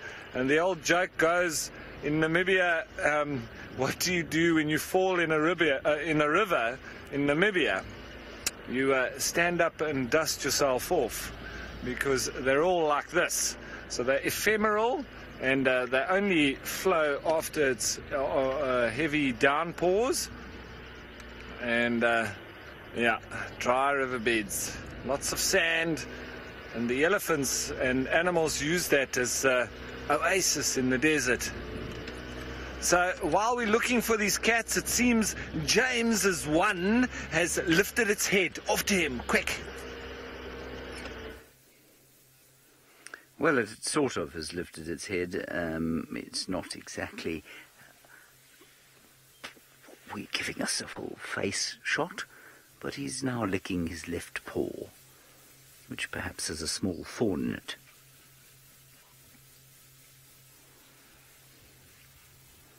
You can see he's still got his mohawk, And that is the less than attractive stage of male lionhood. It's just before they get to their magnificence. You get this sort of stage, and then the stage before it, which is being exhibited by the young Nkuhuma cub, almost 2 years old, and he really does have a wispy teenage mane. This is more the mane of a sort of 18-year-old that will eventually go into a full-blooded, well, shall we say, hipster mane, or the mane, for example, the beard that someone like VM sports, or Tristan, for example, or Eggsy in the Final Control. All of them are mature males now, and at one stage of their lives, well, they gave the same impression as this fellow. Not quite in their prime yet.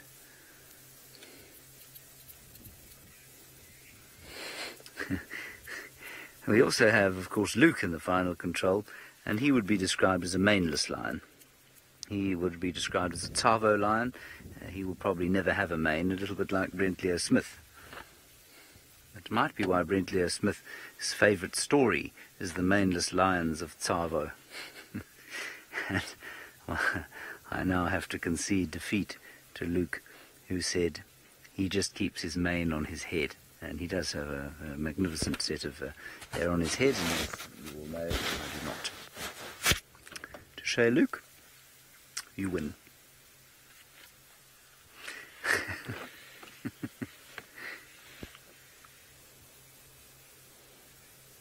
No, Minamu, I do not. I believe that this lion is the biggest lion in the coalition, and it is not unusual for a coalition of lions to spend time apart, especially if they are not litter mates. VM reckons that this cat here is one of the biggest he's seen. I remember when the Birminghams first arrived thinking to myself, these guys are not very big. I maintain that they're not very big, they're not tiny, but when you compare them with the size of that massive Matimba, heavy, what was he called, hairy belly, he was the first dominant male lion that I counted over here. He was a monster. And I think that this fellow is going to be roughly the same size. So it might be that he's just a little bit too much for the other two. I don't think that the coalition will do it now. Can you believe it? He's actually up. VM, do you remember the, I think was it 80s or maybe late 90s Afrikaans children's show called Minamu? With Karel Rampkat. Yes. Minamu, Minamu. I just remember the tune. Now he's limping. Absolutely for sure he's limping. This could be an epic shot. VMP, let me move around. See if we can't get a look at him staring into the sun. A la Lion King. Ah, there we go. This might be worth taking my camera out for. I don't normally take my camera out for lions at all. He seemed to have picked up a fairly large forest under the car. That's all right. Hello, big fella. There we go. That's quite nice. How's that, then? Will that do? Just gives him a bit more vantage here. He's definitely limping. I doubt that's from a fight with his coalition mates, and I wonder if it isn't from some sort of conflict with the Birminghams. The one thing those Birminghams have got is a real kind of aggression. Monique, I haven't seen him stand up sufficiently to say whether he's as big as Scarface, the male lion of the Mara. I don't think he's quite as tall yet. I think he'll get there. I don't think his mass is the same, so Scarface is still a pretty heavy lion. Also, Scarface is a little bit like a bird, where you can't really tell their size because he's got so much hair. He's got so much fur on him from his mane. You know, if you were to shave it all away, he would look half the size that he does. In general, I would say that the lions here are exactly the same size as the lions of the Mara, so I don't think that he's any smaller.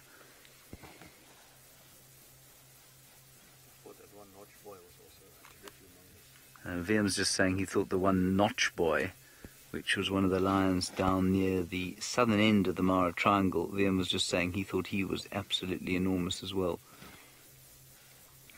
How would you compare this chap with Scarface, Liam? Yes. Now we haven't spent a huge amount of time with Scarface of late, so it's difficult to say. But he's definitely licking that limpy left front paw. And he could easily have caught him a claw. Let's try, Antoinette. Let's see what happens. When he turns towards us, we'll look straight into his eyes and let's see what happens. Come on, look here now. Naturally, he's now gone to sleep. Antoinette, no, it's not dangerous to look into a lion's eyes. I have stared long and hard into the soulless eyes of a lion, and they do not react. So it's nothing like a dog reacts if you stare into its eyes. Now it's possible it's just not recognizing the eyes because I'm sitting in a car, but no.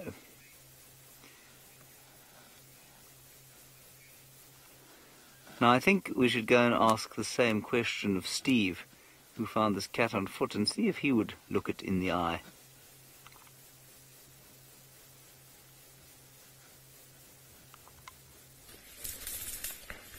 Yeah, well, we clearly survived and we moved out without a scratch.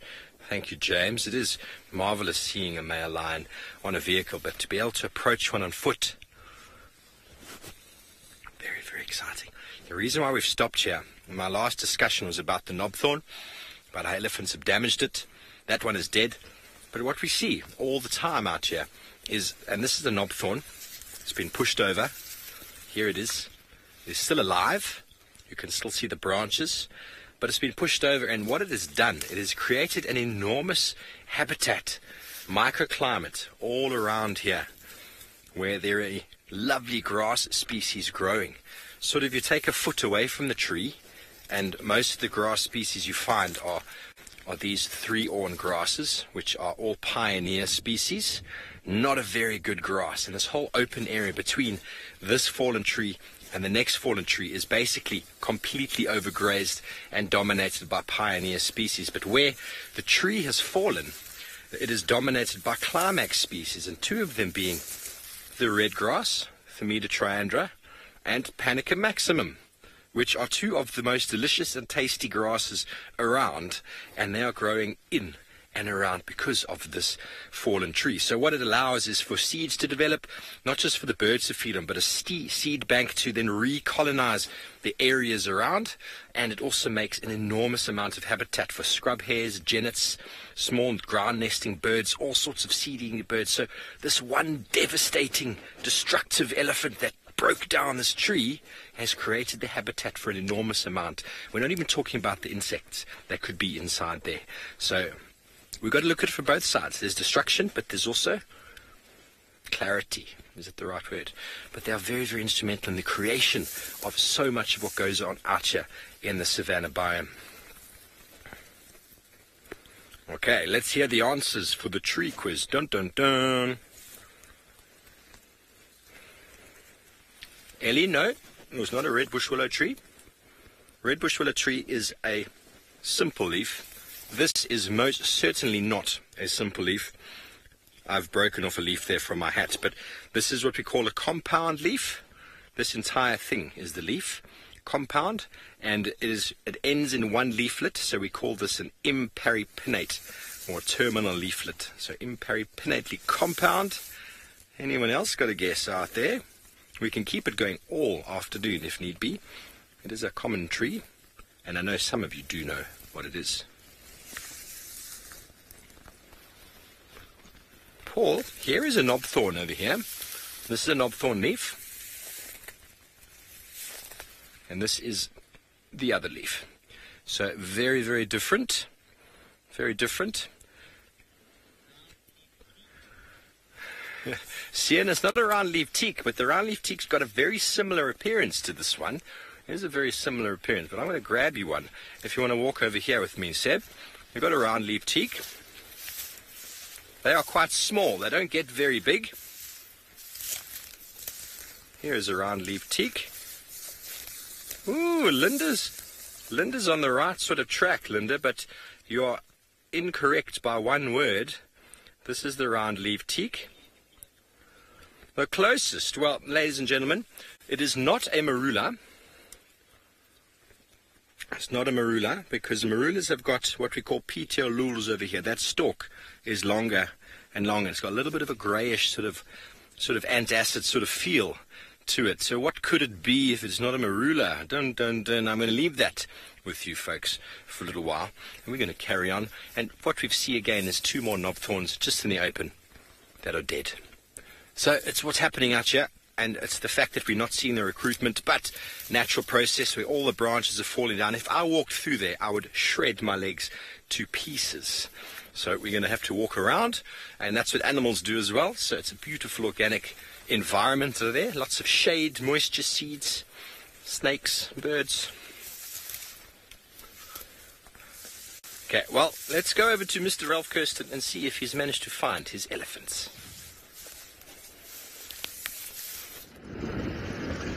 Well, I haven't found them just yet, but let's go down. I'm heading now to Chitwa Dam. There was no results driving through the Mlolwati. Here I see reasonably fresh elephant dung, but it's not from right now. So hopefully we'll find something happening. We always know that the hippos are going to be moving around. There's the odd crocodile, and there'll probably be some good birds around as well. So I always like coming down to Chitwa. And if we're lucky, we might see some other animals too, like elephant, possibly even the odd leopard moving around in the area. It's quite funny because even this morning, chatting with Herbie, the game scout, he's of the opinion, and I agree, that we've probably got quite a few leopards that maybe have made some kills, because from us having a lot of activity in terms of us finding their tracks very fresh all over the place, it's all of a sudden gone dead. So we're of the opinion that they've potentially simultaneously found themselves some food. But we could be wrong. They could have just moved into different areas, as they do. No fences here, so they can shift around as they please. But it's just strange, a lot of activity and then all of a sudden nothing. He might be right.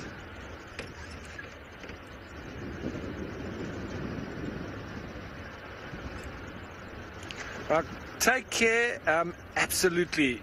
If an animal makes a kill, you can, like for instance, if a lion or a leopard makes a kill, you can lions and leopards coming in for that. You can also have hyena, jackals, all sorts. I just want to have a look at this. There's a nice little baby waterbuck. So take care. There can be a lot of different animals that will follow. Jackals, hyenas, the vultures can come down from the sky, the battlers, even the marabou stork, and then other lions and leopards, etc. So lots of animals. As soon as there is blood spilt, you can have animals. You can have animals that will then follow in. Now look at this little youngster, the little waterbuck. Mommy looks quite relaxed. She's watching us, and the baby just lying up in the shade. And they do look like very cuddly teddy bears. And you watch her, she's ruminating. She's probably going to regurgitate shortly. There it comes, and there she chews again. So passing it down into the 4-chambered stomachs, the rumen, the reticulum, the omasum, and the abomasum, all with different functions, digestion and fermentation and absorption. It's really quite an intricate process. It has the ruminants in the digestive system, and that little youngster possibly, most likely, be suckling from mum. one of the characteristics of a mammal. Look how big its ears are. Very big, being able to hear every little thing around. Denise, I agree with you. It is very cute indeed. It's just a shame that she's lying in the shade for us, that we can't see it quite nicely. You see our mom's face is showing up nicely in the sun there. She's going about her daily chore of ruminating. You know, they do need to spend a bit of time actually gathering all the vegetable matter in their mouth, but then later they also need to spend time actually digesting it. It's one of the disadvantages of being a ruminant. However, you can grab your food and move into a different area away from potential danger and then relax and do your digesting. Whereas the hindgut fermenters, they need to literally almost continuously feed. So beautiful setting here near to Chitwa Dam. We're just a little bit up from the waterhole itself. Paula, I think that baby's probably a month or two old. It's not much more than that. It's still a very young one, as there's a little African monarch flitting about in front of it. Beautiful colours there. Quite noxious as well. Bad tasting. And just gathering some nectar, I suppose, on that little flower. That looks like it might be some wild sage or something. A lot of sawtooth lovegrass there with all those seeds, you can see, quite dominant here in this particular area. Here's Mom showing herself in the sunlight a little bit more. See that toilet seat on her bum? One of the signs that a little baby is going to use to be able to follow Mom if there's any potential danger and she has to run off. That's one of those follow me signals. Now, I wonder if we should head on down towards the dam and see. There's quite a few hippos that are shifting around. Okay, so now that I'm moving down towards the water, let's see, maybe we'll see a lion or a leopard or anything's possible, but we sure are going to see some hippos.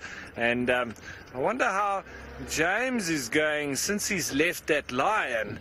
I wonder if he's found anything else exciting, because that was an excellent one, wasn't it?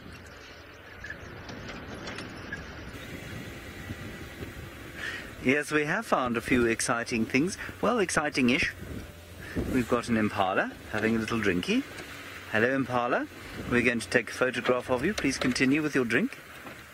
There we are. Do not be afraid. Come on. Don't go away. This is your one moment to shine. You're not in amongst all the others that look exactly like you, which means that you alone can impress in the golden evening light here in the Greater Kruger National Park. No? Not going to take the chance? Just going to wander off into obscurity like the rest of your friends? Well, that is your choice, I suppose. I feel like there should be some sad soundtrack music now. Anyway, that is not the only exciting thing we have here. We have got a whole lot of wildebeest and nyala across the way there. There they are. Very nice.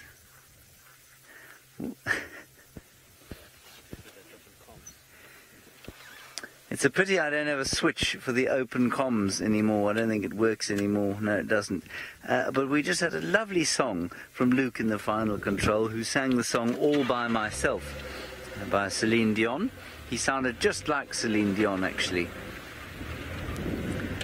He doesn't look like Celine Dion, though.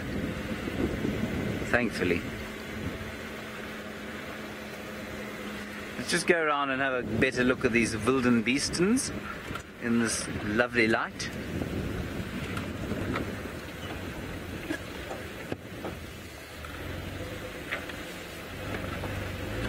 There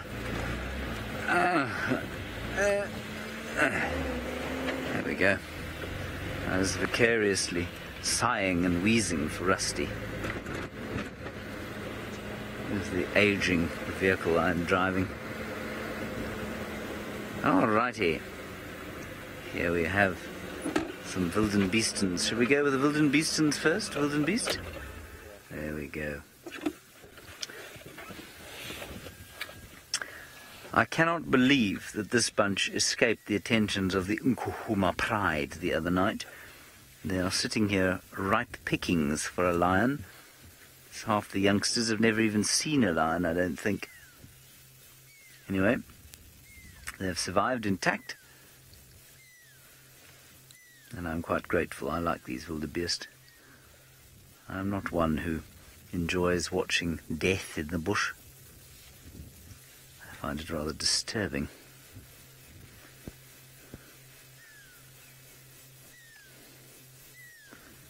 I'm just going to be quiet for a while, and you can listen to the sounds of the wind and the pearl-spotted owl.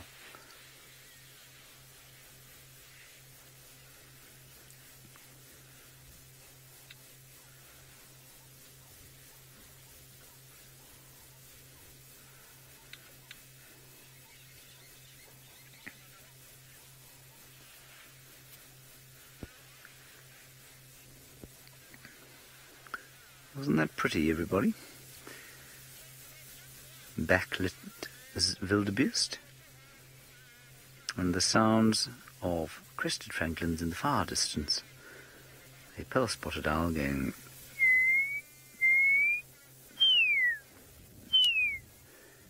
A couple of ring-necked doves, and the old snort from one of the wildebeest, who seems to have an allergy.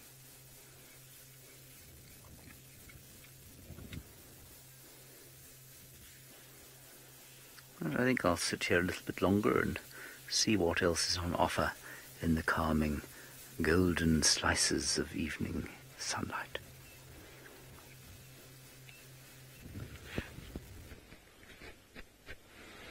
Yes, well, while Seb gets all artistic with the light coming through that beautiful grass, I believe we have a winner with the tree quiz.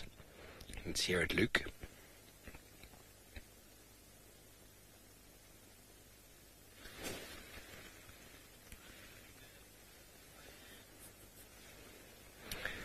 Cyan, Wazzy, and Joe. Well done. You got the false marula. Quite a characteristic sort of leaf structure with the terminal leaf and the compound leaves.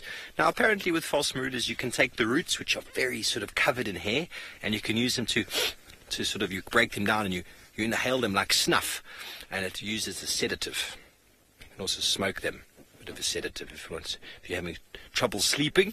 And on that note, the beautiful grass that Sebastian is actually looking at is called herringbone grass, and quite easily looked at. It looks like one of those cartoon characters of when Garfield eats a fish and it pulls out, or one of those things, pulls out these bones.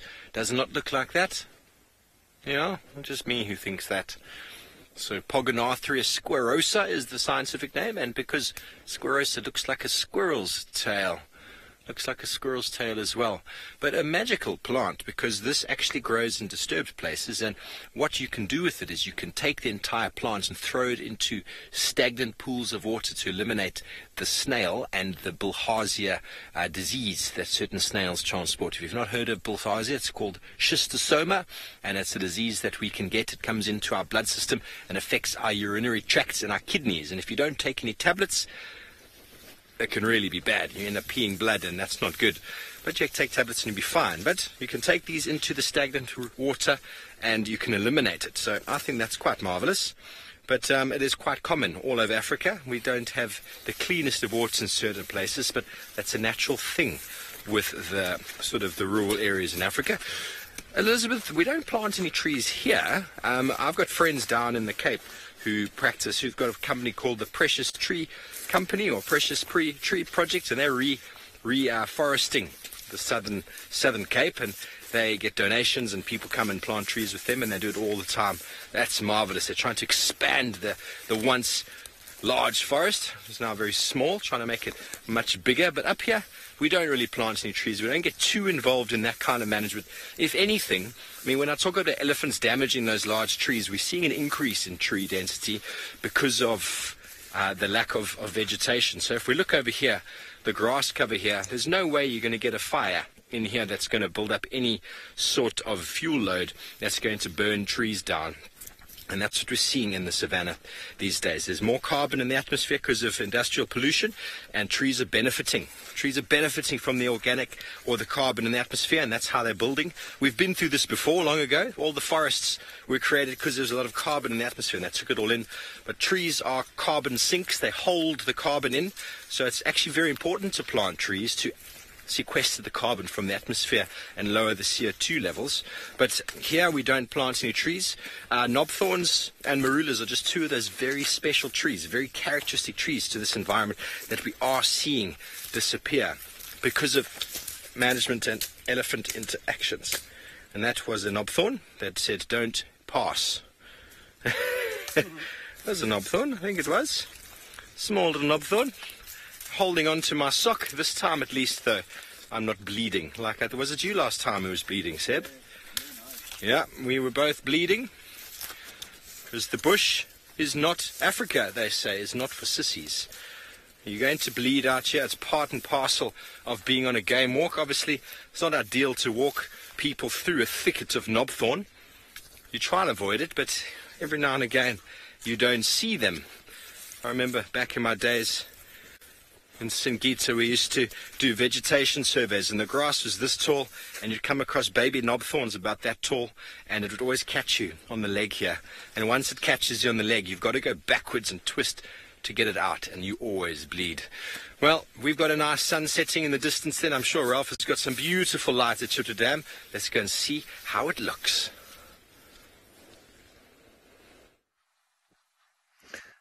Well, look at that, everybody. I've made it down now to the dam, and there's all sorts of action going on with the hippos.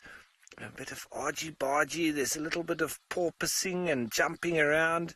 Oh, there we go. Playfully just pushing and shoving each other in the water there. Bit of opening the mouths, trying to show how big their tusks are.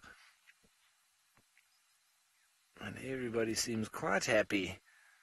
What a wonderful setting it is.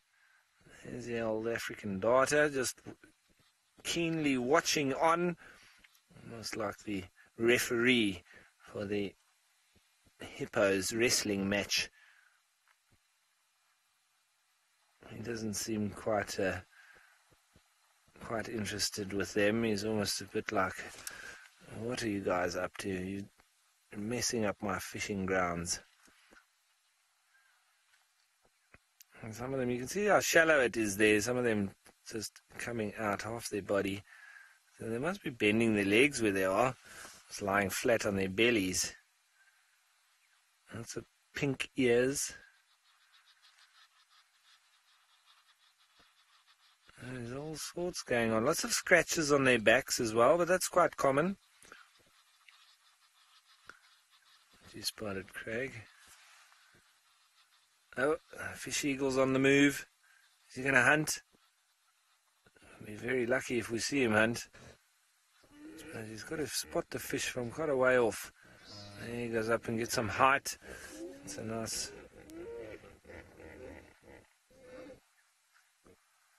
Saskia, yeah, I think the hippos will probably move a bit out the way when there's elephants that come down swimming. Yeah, they're quite a bit bigger than the hippos, so they generally, elephants generally dominate waterholes if they want to come and get boisterous, get playful. And so everything else does shift out of their way. And there's lots of space here at Chitwa Dam, so it's not really a problem. And everybody can find their own little spot. So I wouldn't worry too much about the hippos or the elephants, because there's a lot of water here, and it's not a dwindling resource at the moment. It's only when things start getting really tight and there's not much space, there's not much water, then there can be a bit of conflict between the animals. And that one looks like he's playing around with something in his mouth. See how it's walking? That's actually literally, that's nice to see, because that's what they do on the bottom, even when there is, or when it is deeper. They're being very playful, hey?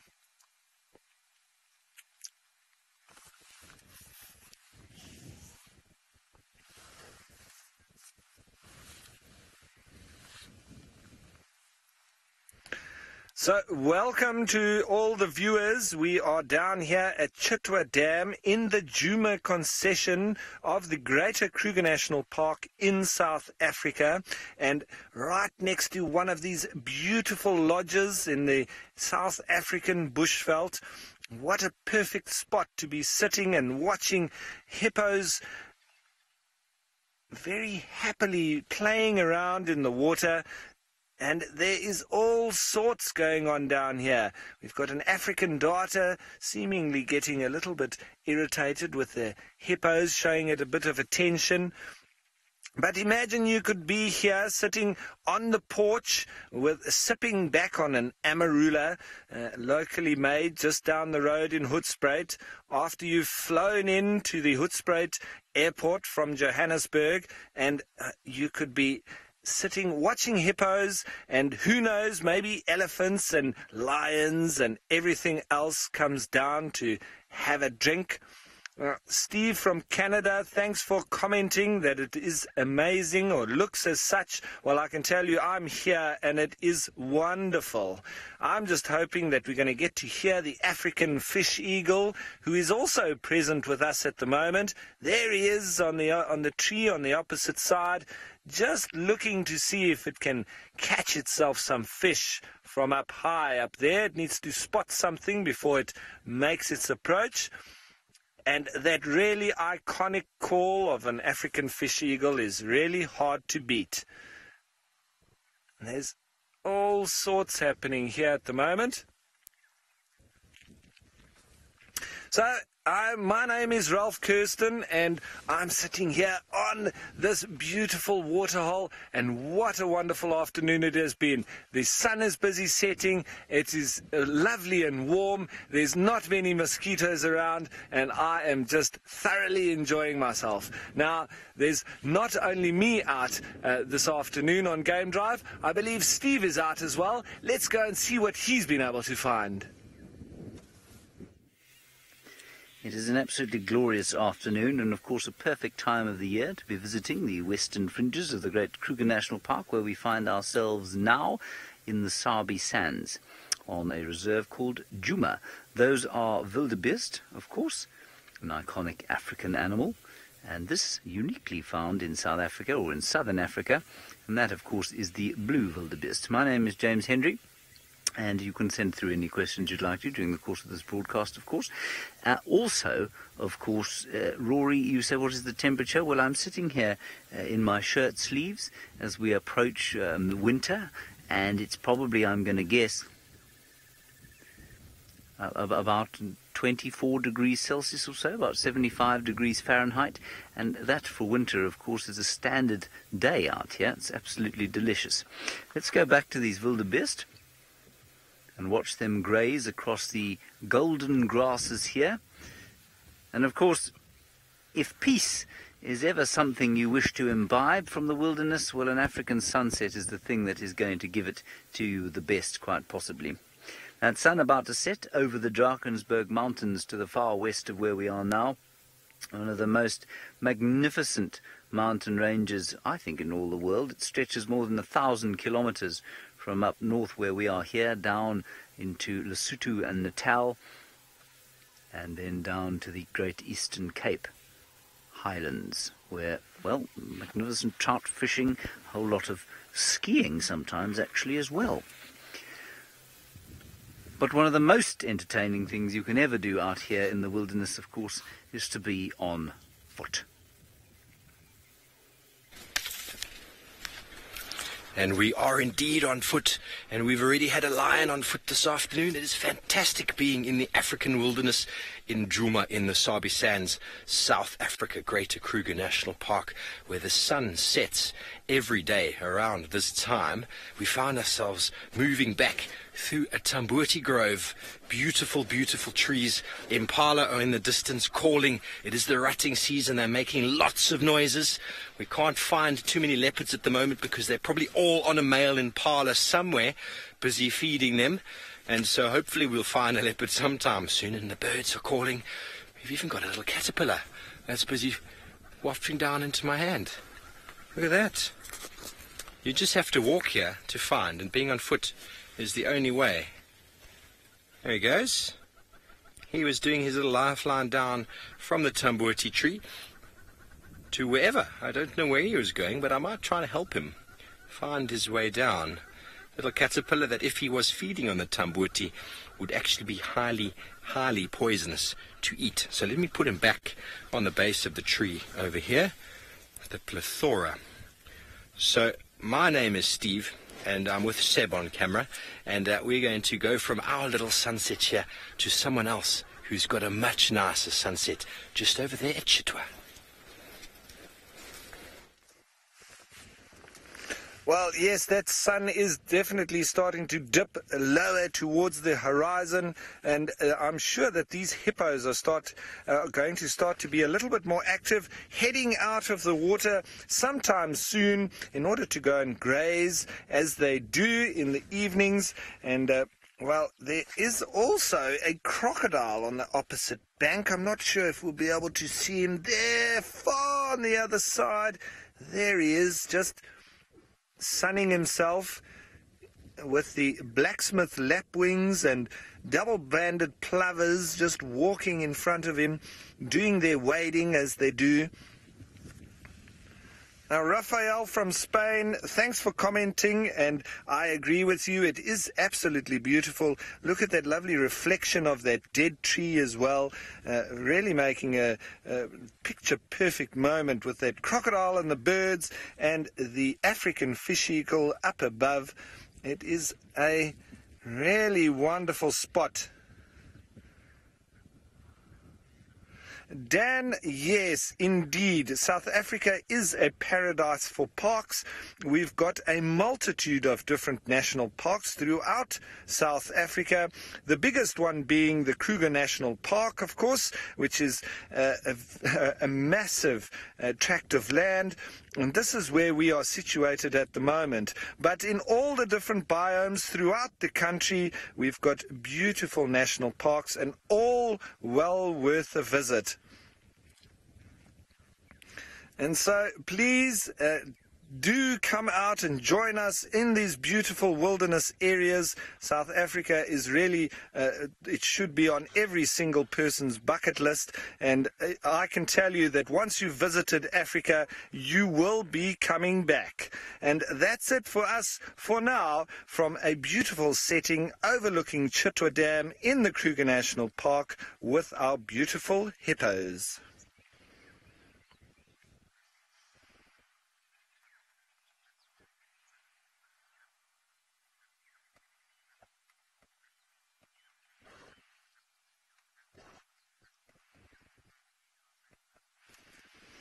Well, there we go, everyone. So just for all the normal and usual visitors and viewers, we were just doing a South African tourism broadcast there. Just a little bit of promotion of our beautiful country that is South Africa, and the animals and national parks that we have within them, within our country. So if you were confused as to why I was reintroducing myself and reintroducing the area, well, that's why. So we're still sitting and just enjoying this moment with all these animals here in this particular spot. So I'm thinking of moving along and trying to still look for our elusive cats.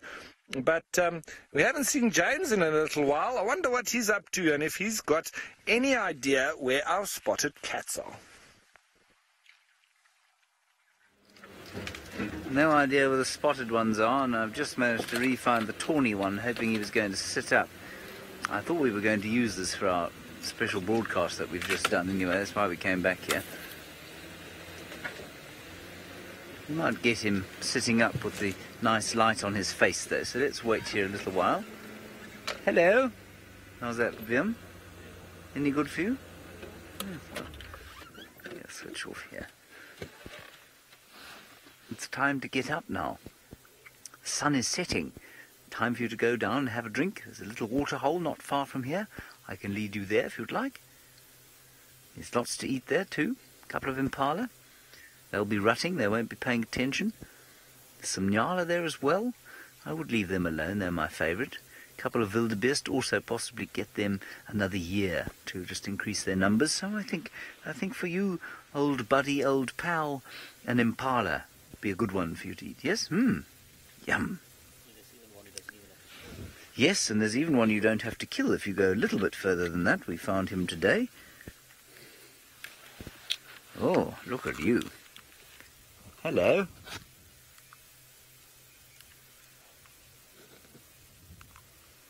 Curver, I don't know the answer to that. I'm going to say no, probably not quite as much. You say do leopards sleep as much as lions? Interestingly, as I said on Saturday, I'm not sure if you were watching, I did some research on animals that sleep a lot, and of course the sloth, various species, are universally pilloried for their ability to sleep and their general indolence, but in fact they sleep less than lions do. So I'm not sure there are many creatures in the world other than those that hibernate that are able to sleep as profoundly as a lion can.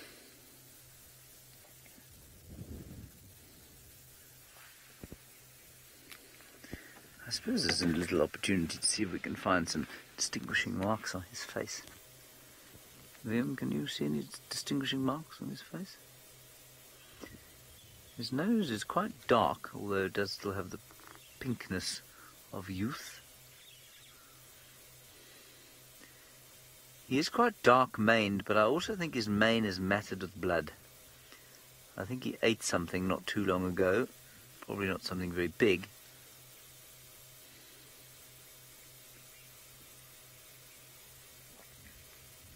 Yes, reptilian research, I agree with you. I think that maybe I should just wander up there and have a little snuggle with him. He does look a little morose and depressed. Would you like a hug? I think people also, it's probably time that we did a poll on the names, don't you think? I'm not going to do it right now. We'll obviously need to plan it slightly and decide sort of what category we're going to name them. I think it'd be quite nice to use a category different from the one that we used for the Birmingham boys, which was just basically to canvass the Shangaan speakers around here and ask them, and they came up with the 4 great names for the Birmingham boys. But maybe we need to classify these chaps slightly differently, maybe also in Shangaan, but actually give them like a, I don't know, maybe name them after food, like the hyenas of the North Clan in the Mara, or after famous legends or people of legend in the Tsonga culture. That's quite a nice one, actually.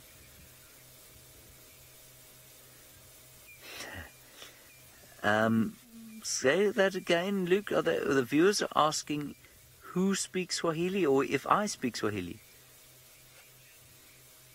Oh, that's very nice. I believe that you're quizzing each other as to who speaks Swahili. Well, thank you. Thank you for doing that during the lion sighting.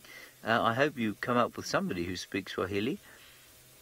David will be back on drive tomorrow if you have any Swahili words to ask.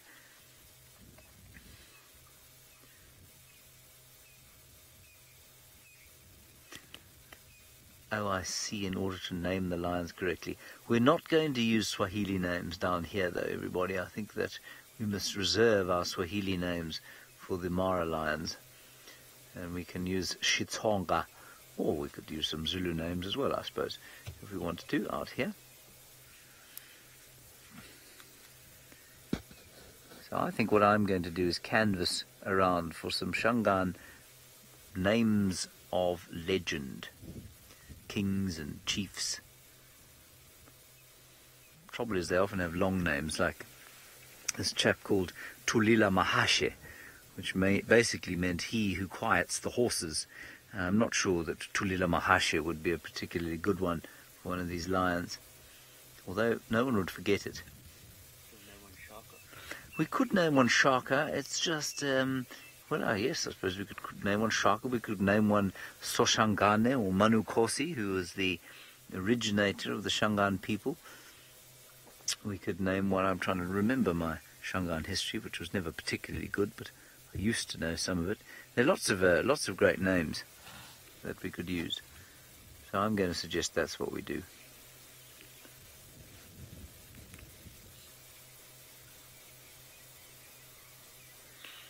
Right, I believe Ralph Kirsten has slowly in his nostrils got the smell of happiness's meal.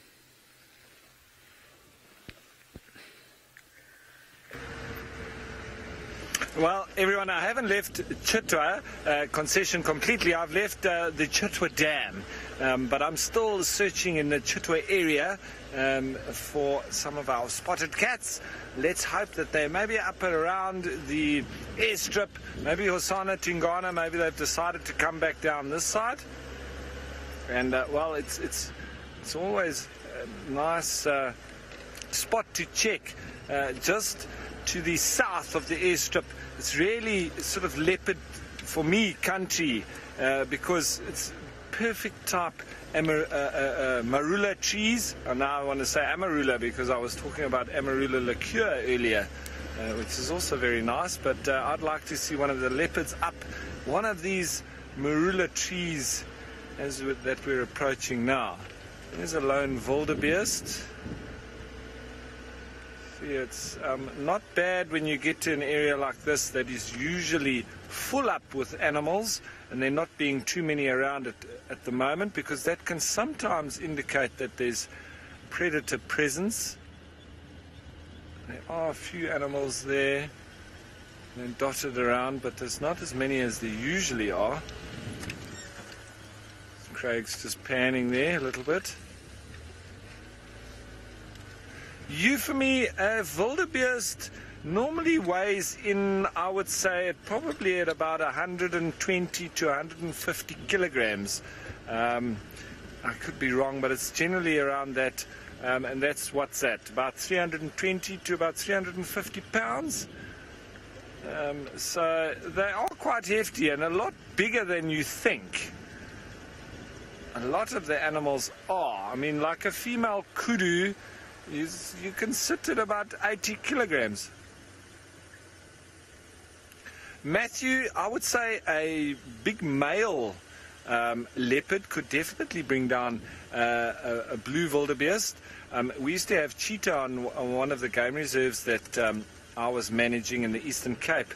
That it was a 3-male coalition, but they used to take down. They specialised in black wildebeest, which is slightly smaller than the blue wildebeest. But yeah, so that just gives you an indication. A big male leopard could definitely score a wildebeest, I would say, but they generally aren't in the same kind of habitat, because the blue wildebeest more so in very much grassed areas where the leopards are a little bit more in the thickets. So, and it's also quite risky for him to take on a big animal like a wildebeest, but definitely possible. Definitely possible. Like, for instance, on Quarantine, where there's all that big herd of wildebeest pretty much there every day, I would say that, you know, any of Gijima or Quarantine or Hukumuri, even Tingana or Sana, they could try with those wildebeest. But there's lots of them, lots of eyes and ears, and so it's probably quite difficult for them. They need to try and lay up in ambush or drop out of one of those marulas right onto the top of them. But generally their position is given away long before they even have a chance of ambushing a wildebeest, you know, in open areas. It's probably most likely why it's not as common, or, you know, I haven't really heard much of leopard killing wildebeest. It's probably more so to do with the habitat, that they're not in the same type habitat on a regular basis. Whereas impala, baboons, warthogs, even steenbok, they're all in a similar type habitat. So this is just coming past the Chitwa bush braai area. They obviously have their guests out in this particular spot on a regular basis. I feel like having a braai now. Braai being a barbecue, if you didn't know. The South African word for barbecue. Now that barbecue is actually a French word. If you didn't, it's barbecue. And yeah, you can translate that yourself. I know the translation, it's just not that nice, really. Okay, so I'm continuing on the search. But somebody who isn't searching anymore and has a cat for you is James. Yes, we have our cat. As you can see, he's moved a huge amount since you were last with us. The sun is slowly starting to disappear, which means the coolth of the evening is about to arrive, and perhaps that will inspire this indolent fellow to some form of action.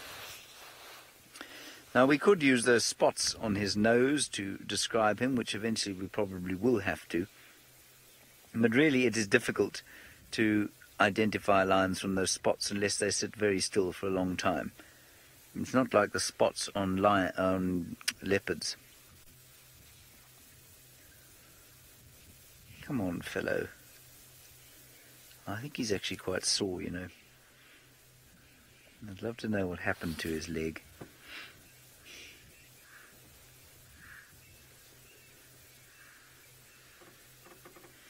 They do, you know, David. Sometimes lions do spend their entire lives as nomads, and that often happens in predator-prey poor areas. So you might find males of the Namib or males of the Kalahari might spend most of their lives as nomads and never actually set up a proper territory, because the territory is just simply too big for them to patrol, and so essentially they are nomads. But in this area, it would be highly, highly unusual. Has it ever happened? Well, I don't know. Would it be likely? Highly unlikely. Because eventually the male's testosterone levels are going to get to the stage that he starts to mark territory and roar and try and sort of set himself up with females and mate, and that's just what his instincts will do. I suppose if a male was completely free of testosterone, if he didn't have sufficient to sort of make him want to roar or mark territory, remember it wouldn't be a conscious decision that he made, well then I suppose he may spend his life as a nomad. I think also, though, you know, lions are social cats, although this chap is on his own, and I think eventually he would need to seek out company.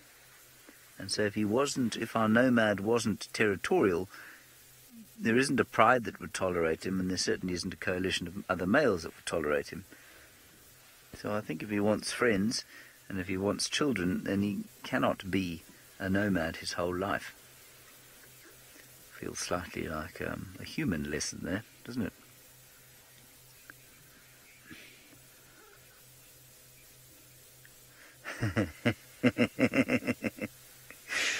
Linda, I wouldn't be. Personally, I wouldn't be against calling them after certain types of avocados.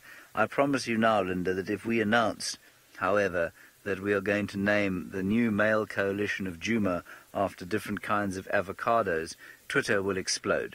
There will be a great avalanche of resentment and anger that we were going to call our dominant male lions of Djuma and Safari Live after avocados.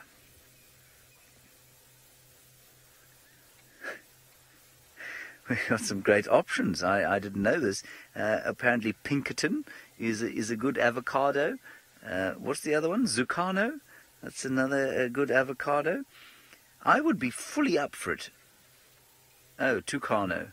Tucano? I would be fully up for this, to name them after avocados. Gwen is a different kind of avocado as well. So we could have Gwen, Pinkerton and Tucano. I tell you what, let's not try and choose a name this evening, but let's... Guerto. Is Querto also? I think that we should have a poll tonight. Can we do a poll that says, should we, yes or no, name the avoca males after avocados? I mean, those are good names we've given you there.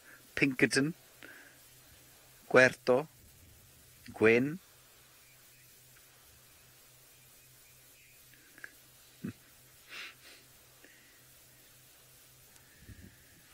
And, well, I mean, somebody else has had the idea of naming them after Zulu kings, which, of course, was Viam's suggested something similar.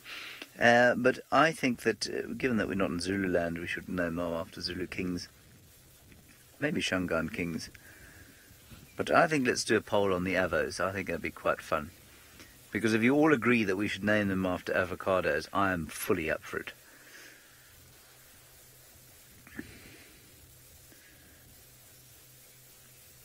Now you can go and find the poll. How do they do that? They go to just, if they, yeah, tell me how to do it. I don't even know. Oh, okay. So if you just go to Safari Live on Twitter, you'll see the poll, and you can vote for whether or not you think we should name these male lions after different kinds of avocados. I would do a little Google search of great avocado names. Right across from the pinkening sky, and if you look very carefully there on the horizon, you can see a little bit of the night coming up from the east, which means that the bushwalk is heading home.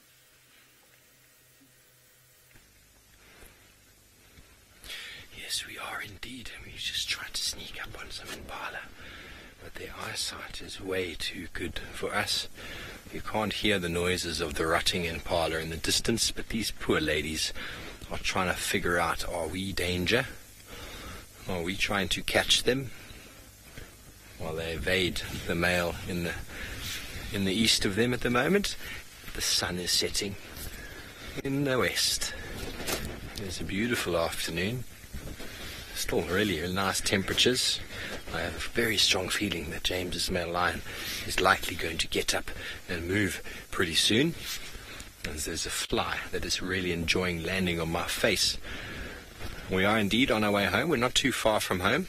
But one thing that we do have right over here is quite an easy thing. We've spent a bit of time talking about disturbance. And Herbie running out of shot there. I thought he was going to have a little look. There he is. I know how many of you love to see Herbie on camera. I'm sure we've seen this before. I've shown you this before. But what's characteristic is that there's one here, there's another one, another one, another one. There's a whole lot of them sort of in the middle here. And actually quite obvious that this is a wildebeest midden. And the wildebeest male likes to defecate in here. Are you ready for your screenshots there, Chris? I know Chris likes to take screenshots of me with poo. There we go. This is the wildebeest dung, and it's not very dry. As the dry season comes on, these are going to be more pellets, more separated pellets, but easily confused with waterbuck dung in the summer months because of the moisture in the dung. But as it gets dry, as the moisture dries out, like without moving, Seb, I'm just going to grab you this one. This is what waterbuck dung can look like. But you can see all the individual pellets in there. It's clearly a wildebeest. I mean, if you found this out in the open, it would be quite difficult at this time of year to know the difference. But because it's in this midden that we're in, this is where the wildebeest male likes to come. He likes to scratch, he likes to urinate and defecate and then roll in all of this. And from this vantage point, it's actually quite nice. You can see pretty far around. You know, you can see any challenger in any distance. You can see any lion, any predator approaching. And this is kind of one of the little leks or middens that they'll use. And the closer to the middle of the territory of the wildebeest males you get, the more of these sort of spots there are. And because they are sedentary by nature, they tend to stay in one place if they're not migrating. These patches can become quite overpowering, and you lead to overgrazing and sort of destruction of the vegetation, purely because of that nature of rolling and scratching and rolling and scratching. But a nutrient hotspot for a period of time, lots of dung, clearly wildebeest male, and a spot to just sit and chill and shoot the breeze. He's got the sun setting, the sun rising. Not a bad spot indeed. Hey, Herbie? Yeah, Herbie agrees. So we're going to walk off into the setting sun on our way home before it gets too dark and before that male lion comes to try to find us again. Let's go and see if James has got any movements with his cat. No movement whatsoever, I'm afraid. Oh, there we go. There's some movement. Have we decided yet? Has everybody decided whether he should be named after some avocados or not? I knew it. We have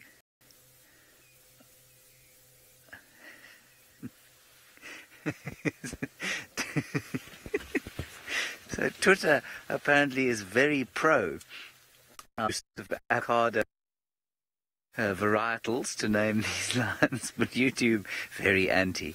Well, I'm amazed that the Twitter audience has accepted that Avo might be a good idea. I'm not surprised, however, that anybody has objected to this. Naming is a very sensitive thing with these cats, one that I find quite amusing. Anyway, please, whatever that happens, can we not name him after something like a termite mound? I think it is one of the greatest travesties of the Sabi Sand's history that one of the most beautiful animals that walks Djuma is named termite mound. It's almost as bad as the other magnificence that walks the plains of Djuma, chicken medicine. How you could call two animals of such glorious magnificence, chicken medicine and termite mound, is absolutely beyond me. I mean, the Birmingham boys have got wonderful names. The Warrior, the Authority, the Tooth. And the Tooth isn't quite so magnificent, but it is quite funny. And what's the other one? And Nsuku means yellow, doesn't it? The yellow one, the Blondie. I mean, those are quite good names, much better than Termite Mound. Tandi, the one who is loved, the beloved. Tlalamba, the mischievous one. Who else have we got? We've got Tamba, the Rock. Hausana, the little chief. Kuchava, she who is afraid. That's not great. It's almost up there with Shidulu, but nothing is as bad as Shidulu and Hukumuri, the termite mound, and the chicken medicine. In fact, Viam's just pipped it. Quarantine, yes. We have a leopard here called Quarantine. I mean, you swear the animal was completely diseased. He's a fantastic animal. He's heir to the throne, eventually, of this area. Possible king one day, Karula's offspring, and his name is Quarantine. One thinks of plague and yellow fever and all sorts of dread disease when one hears his name. His brother got a better one. His brother was Kunyuma.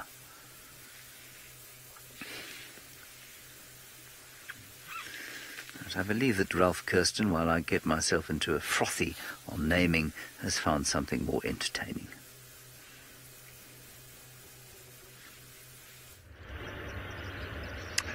Not found anything just yet, Sir James, but we are still looking. We're just coming in here to Twin Dams area, because quite often this time of night when we have the odd leopard or two coming in for a drink, so I thought we'd just come pop in here, just be quiet for a minute or two. And we've got some Natal spurfowl making a racket behind us, but that's just what they do. They're not alarm calling. Very peaceful, hey? There's hardly a breath of wind. And lovely reflections on the water there. It's like a mill pond. And so that sun has set, and we're in that last little bit of twilight before it gets dark. And the nighttime animals starting to become slowly active. The daytime animals either preparing themselves for a night of worry and anxiousness, or bedding themselves up like a warthog would do, be going down into an aardvark burrow now, and just maybe doing its little last bit of housekeeping before the night's rest. Maybe the hippos have been coming out at Chitwa Dam, starting to. But for the time being, very quiet here. I think let's start up, head on, see if we can spot some predators. Vanessa, it is a wonderful picture, isn't it? Beautiful here at Twin Dams.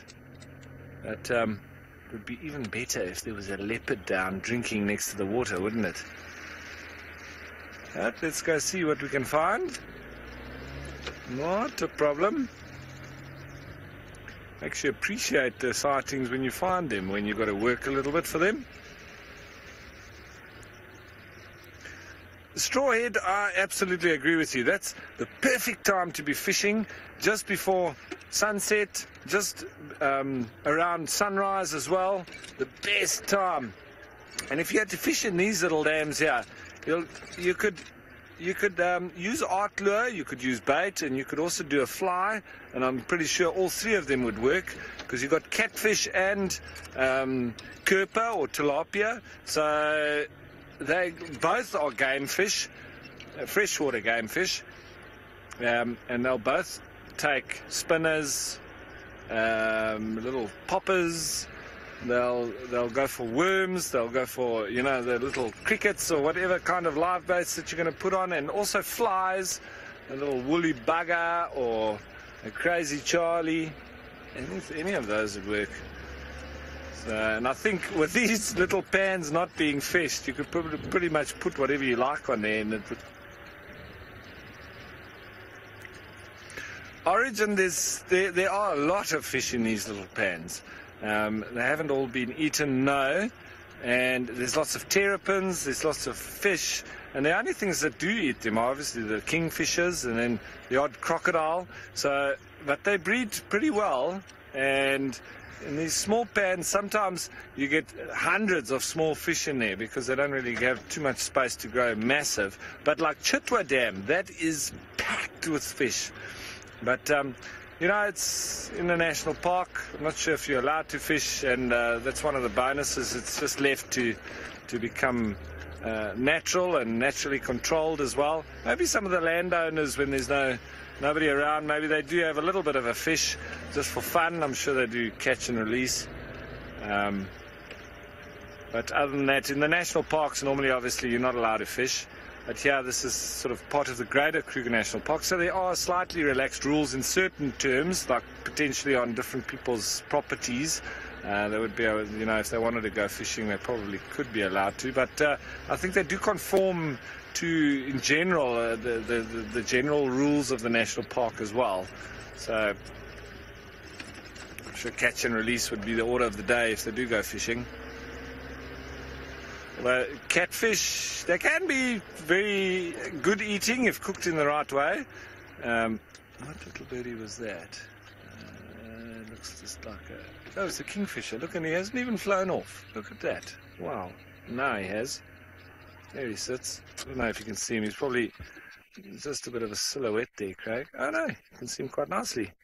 There he goes. Oh, and he's just swallowed something down. A brown-hooded kingfisher. And we've got some arrow-marked babblers babbling away just off on our left-hand side here, making a hell of a racket.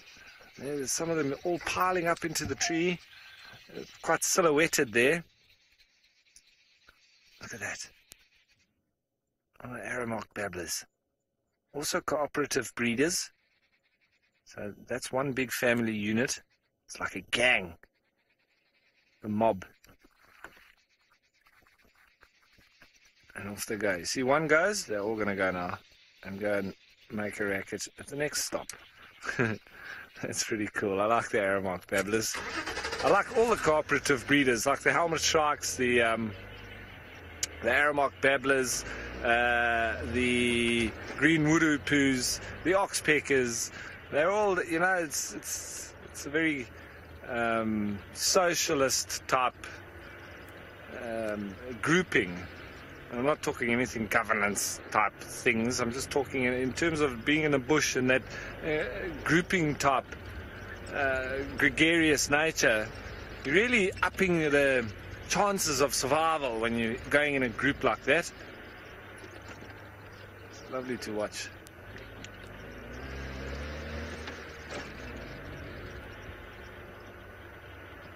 Alright everyone, so we're heading into that last little few minutes of twilight. It's almost, if we put the lights on now, it's not going to be that bright, but going to be dark very soon. And so I'm sure that the bushwalk team is heading into the last few minutes of their walk. Let's head on over to Steve. He's going on leave soon, so I think he'd like to say goodbye.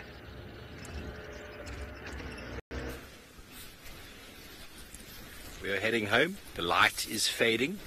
It is starting to get dark. The alarm clocks of the evening, the Franklins are shouting their chorus. Had some mongooses bedding down for the night. We tried to capture them on camera, but they were just a little bit too fast and maybe a bit too shy. for this time of day. It would be lovely if we could get a group of mongooses and habituate them, that we could get right up close and experience them from day to day. There's a buffalo thorn that wanted me to wait a little bit. Lovely. So indeed, I'm headed on away for 2 weeks. I'll be back on the 24th. So it has been a marvelous cycle. I've enjoyed myself thoroughly. We've had epic sightings of leopards and lions and all things wonderful. 3 episodes of Safari Lives. What more can I say? So from my side and from Seb, have a fantastic evening. Enjoy the rest of your drive with James and Ralph. Thanks, Coast Rider. I will enjoy it immensely. There's a silent retreat, so I will be losing myself there. And while we do that, and while I disappear into the wilderness, let's go over to James with his lion. Look at what our lion's doing, everybody. He's about to go hunting. Woohoo!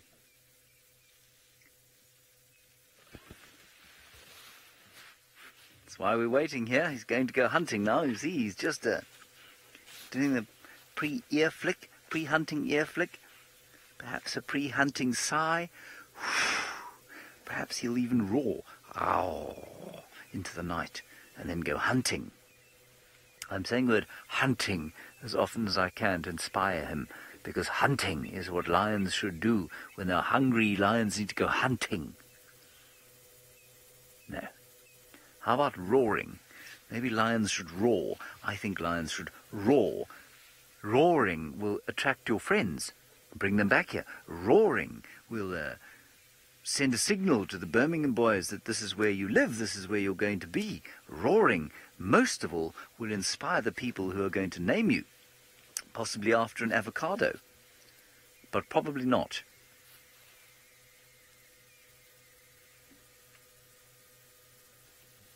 Good. Okay.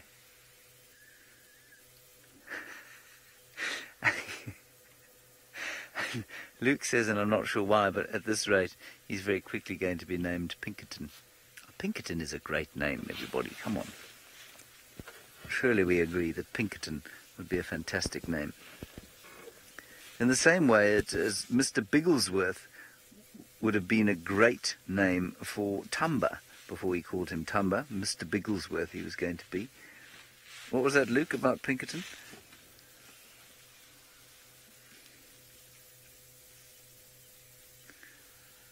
Ah, right, it held zero threat to it, exactly. And that's what we need to do. We don't want lions to be vilified. We want them to be seen in the same light as Paddington Bear. You know, nobody was ever scared of Paddington Bear or Winnie the Pooh.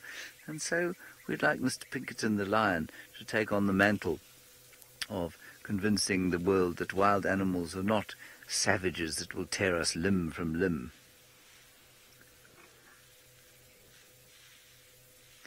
Now, there is a lot of debate on this, Stefan, and I am of one school. I know Steve is of another. I do not believe that lions hunt into the wind on purpose.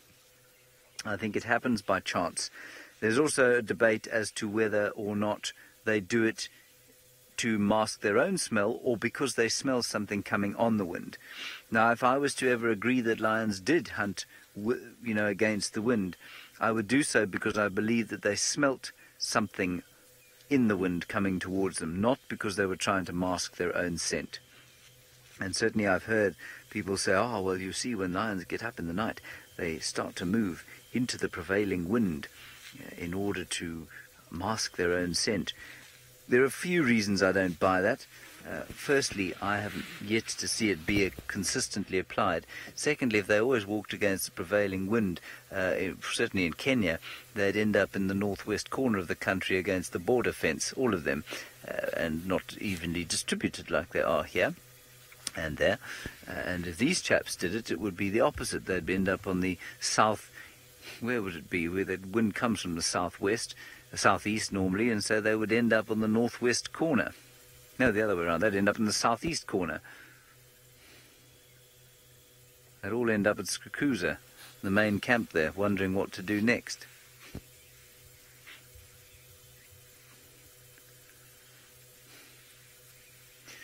Oh, Lillian, I think what you need to do is to watch the migration season coming up, hopefully in July and August. If we're very lucky, what will happen is that you will see that lions do not always kill just for food, and sometimes it does seem to be purely for sport. They don't. Young lions will absolutely play with half-dead prey in the same way that Viam's house cat, for example, will play with a half-dead mouse. Not so, Viam? Yes, he's nodding and looking quite ashamed, which he should. So they will do that, and they will, as adults, kill for sport sometimes. Certainly we will see that in the migration season. We watched my most sort of harrowing sighting, I think, well, naturally enough in the rain, was with the Salt Lick Pride that killed 8 wildebeest. I think it was 8, maybe 6 wildebeest, in 20 minutes. They didn't eat any of them. And they started off by almost torturing a sort of sickly bull to death. He was walking horribly down the road and they jumped on his back. Then they ate off his nether regions and left him writhing in pain on the road. It was a horrific thing to see. And so, yes, whether that you describe that as playing with their food or not, or with their prey or not, I don't know. But certainly they kill for sport if they're not particularly hungry. This guy doesn't do anything for sport. In fact, he doesn't do anything at all.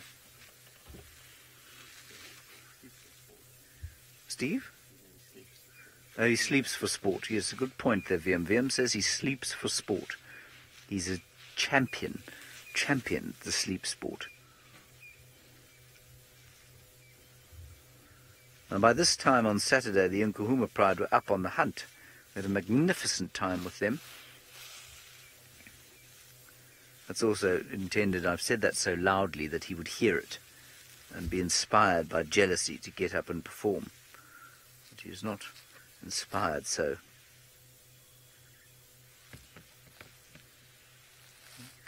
Let me keep quiet for 15 seconds. I'm not sure why I picked 15. It might not be exactly 15. Let's see if we can pick up some late autumnal evening sounds.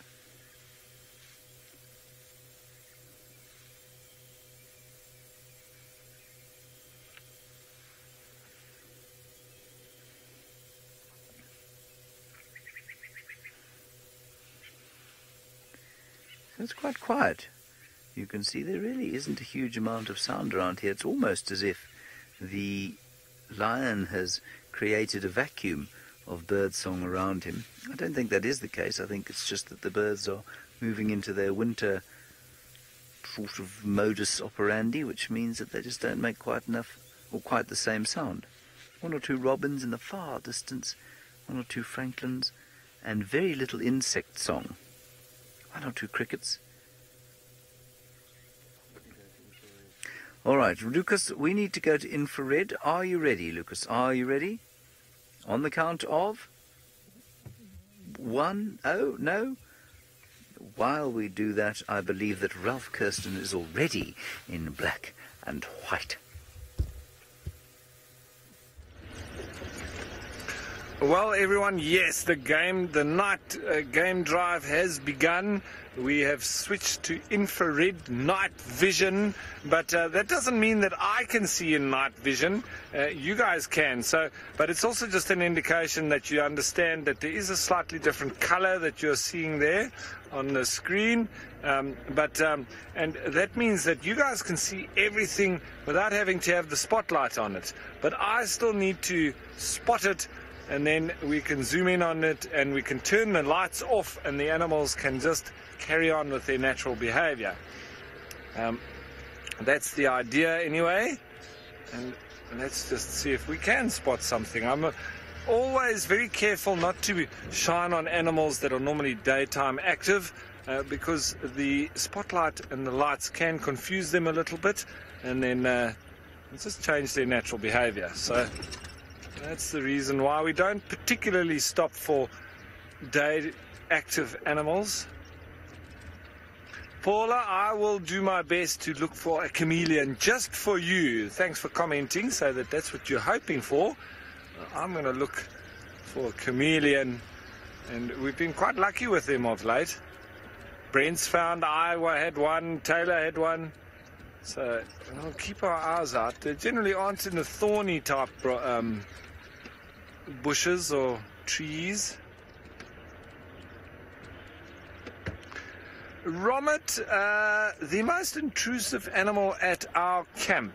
I'd have to say there's a couple of them. Probably monkeys during the day. They come down and they try to get in the dustbins, which we have to put away and make sure that they're away. And they run across the roofs every day, bara, bara, bara, bara, bara, making a lot of noise. So during the day, probably them, but we also have the squirrels and the little mongoose that also, if you leave the kitchen open, they can also sneakily come in. They're not very intrusive. So the monkey's probably the worst during the day. Even the hornbills, they come down and they're in the middle of camp and they're all about, but not intrusive as well. So I'd say the monkeys, probably the worst during the day. And then at night, it's probably a hyena as well. And yes, Luke just reminding me that we've got a disco ball, you know, those mirror balls in our sort of courtyard. It's hanging in the tree. I don't know, you actually got it up very high in the tree like that. And the hornbills, yeah, if you know hornbills, they're quite silly when it comes to windows and their reflection, and they will pick at their reflection almost to infinitum.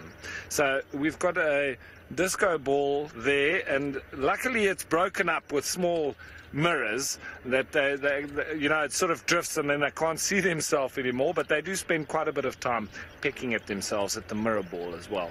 So, but that's, as I say, not particularly intrusive. Mostly the monkeys, and then at night the hyenas. If we leave the dustbin out, the dustbin will get dragged up to 10 kilometers away from camp. So yes, we need to lock it away inside the kitchen, and if it is not locked away inside the kitchen, or the door is forgotten open, well, there is chaos in the morning. And speaking of nighttime predators, it seems that James is still with the lion. Let's hope that it gets up and actually gives you a show.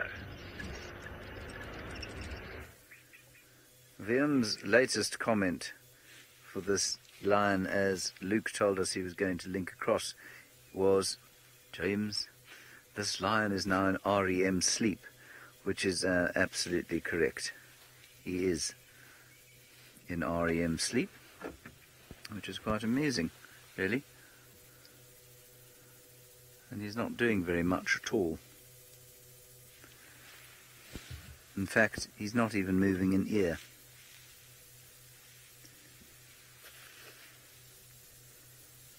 Thankfully, the movement of the grass indicates that we don't have a technical issue.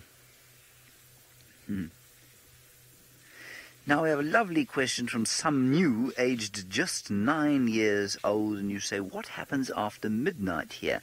Do we hear sounds? Well, Some New, sometimes I hear sounds in the camp. Sometimes I hear the loud laughter of some of the people I work with, but that's only on very special occasions. Most of the time, actually, it's quite quiet in the camp, but out in the bush, yes, it is quite noisy.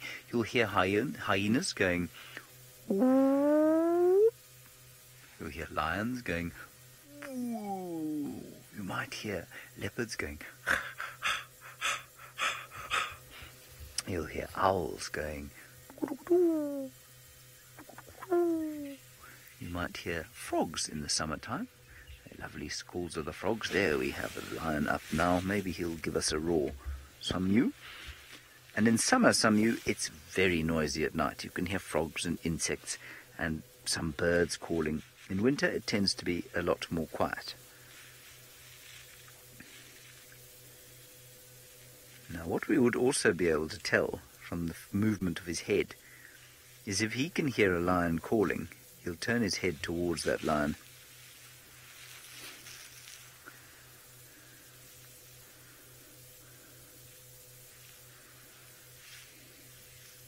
So it would be quite nice to know if he's listening out for his mates. And I wonder if he hasn't heard something to the north there. Ooh! Ralph's got a gummy bear.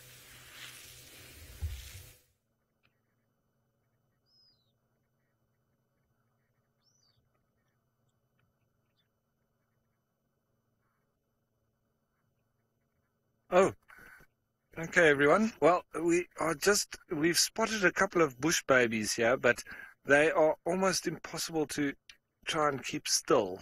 So very difficult camera work and very difficult to spot as well.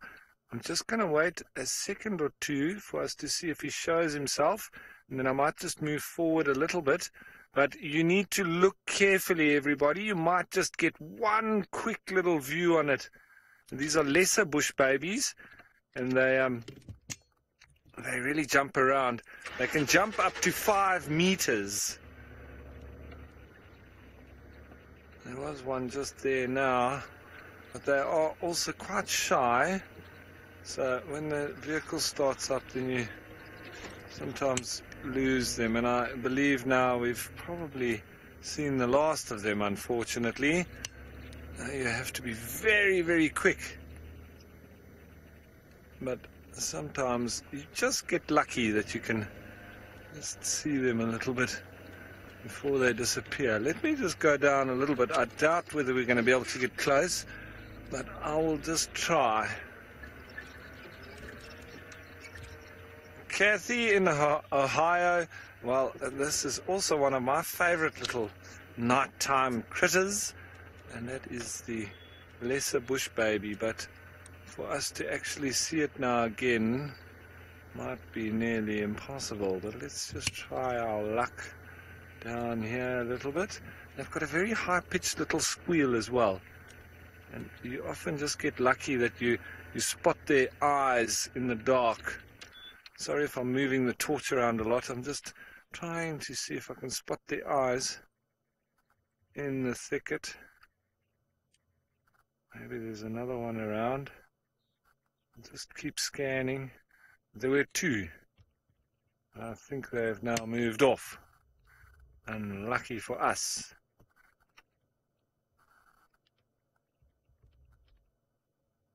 Okay. So I'm going to continue on. Maybe we'll see some more. Maybe we'll get lucky.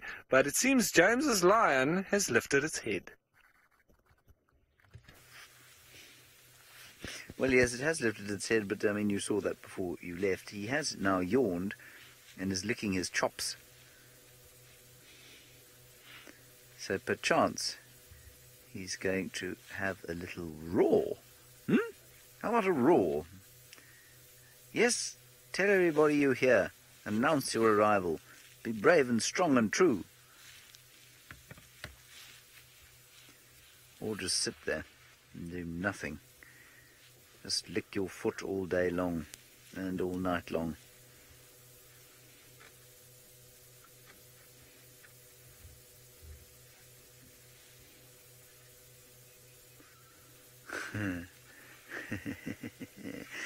Ginger, I think that the answer to your question lies in your own heart, really.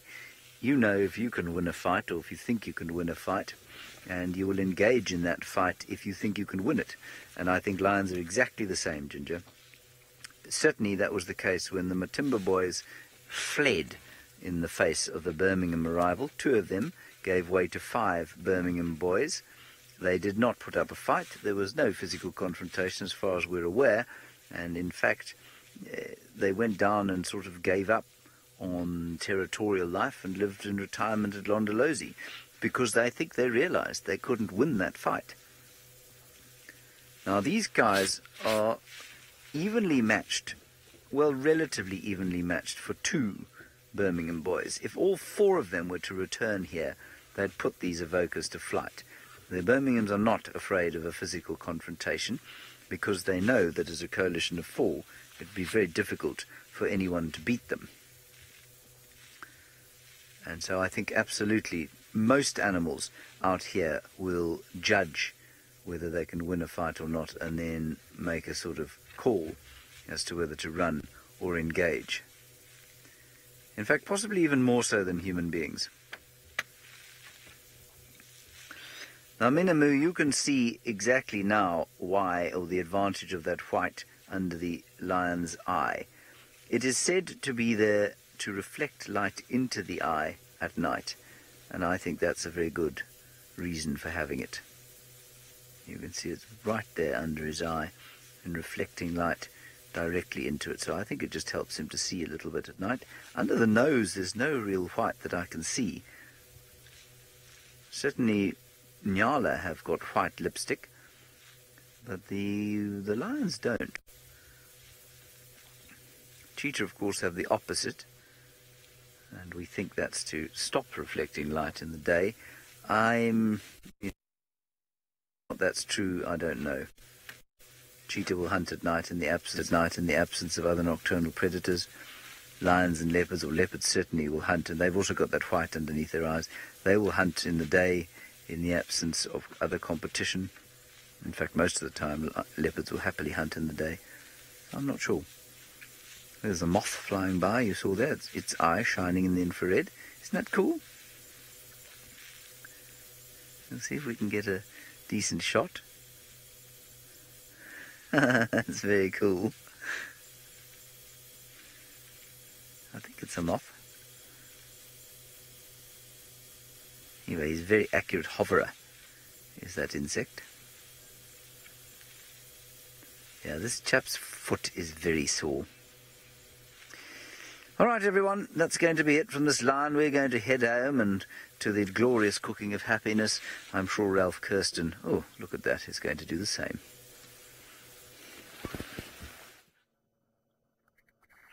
Well, everyone, look at that. You can see now, this is not the spotlight, eh? Remember, it's infrared. And that little baby having a nice old drink from Mom. And, well, as we watch these wildebeest just moving up towards quarantine, shame, they need to keep their eyes and ears open during the night. And, well, let's hope they survive the night. It's a tough one for them, but they seem quite happy, all relaxed, grazing along.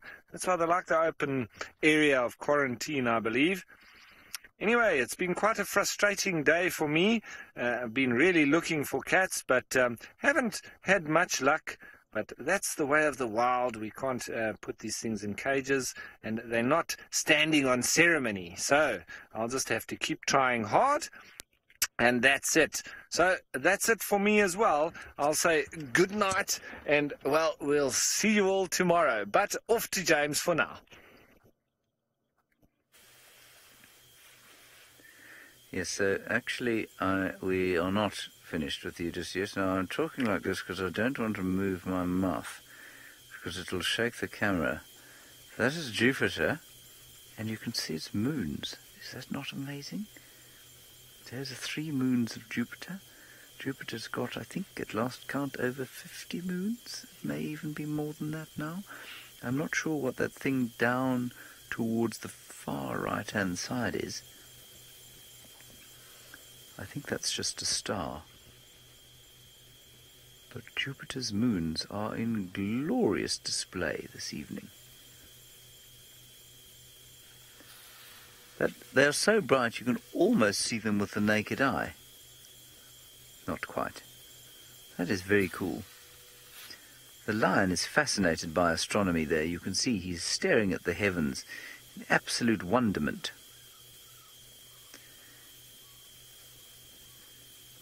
Could you stop licking your foot? It's all you've done all day.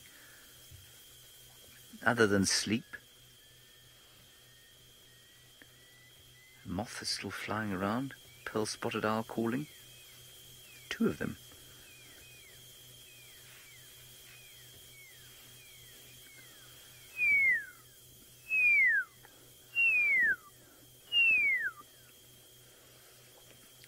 Righty, well, we're nearly done, everybody. Fear not, we are not yet decided on how we are going to decide what to call these lions, so I don't want anybody to spend the rest of their days or evenings worried that we are going to call them after avocados, if that isn't what you want, or after something else that you don't really want. Bear in mind, of course, that you will inevitably be slightly disappointed by the names that are eventually chosen because, well, it is not possible to please everyone. Such is the way of life out here, of course, but I do think that we should get on to the process of naming these magnificent Avoca boys. Let us have one last look at the moon, not the lion. Not the moon, the Jupiter and its moons. Paula, you say I mustn't scold him. Well, Paula, my father always scolds Fenton the dog when he licks his paws. I feel it's only fair that I should do the same to this lion. A lot of you have spent a lot of your time watching him, waiting for him to get up and be magnificent, which he is. It's an absolutely astounding picture of the largest planet in our solar system. All right, everybody, that is going to be it from us this evening. I thank you profoundly for joining us and in putting up with our sort of slow cat, but we had some great chat, some wonderful talks, and of course Ralph and Steve did their bit, as did Herbert. So until tomorrow, stay safe and happy wherever you are. We'll see you at 6:30 in the morning. Bye-bye.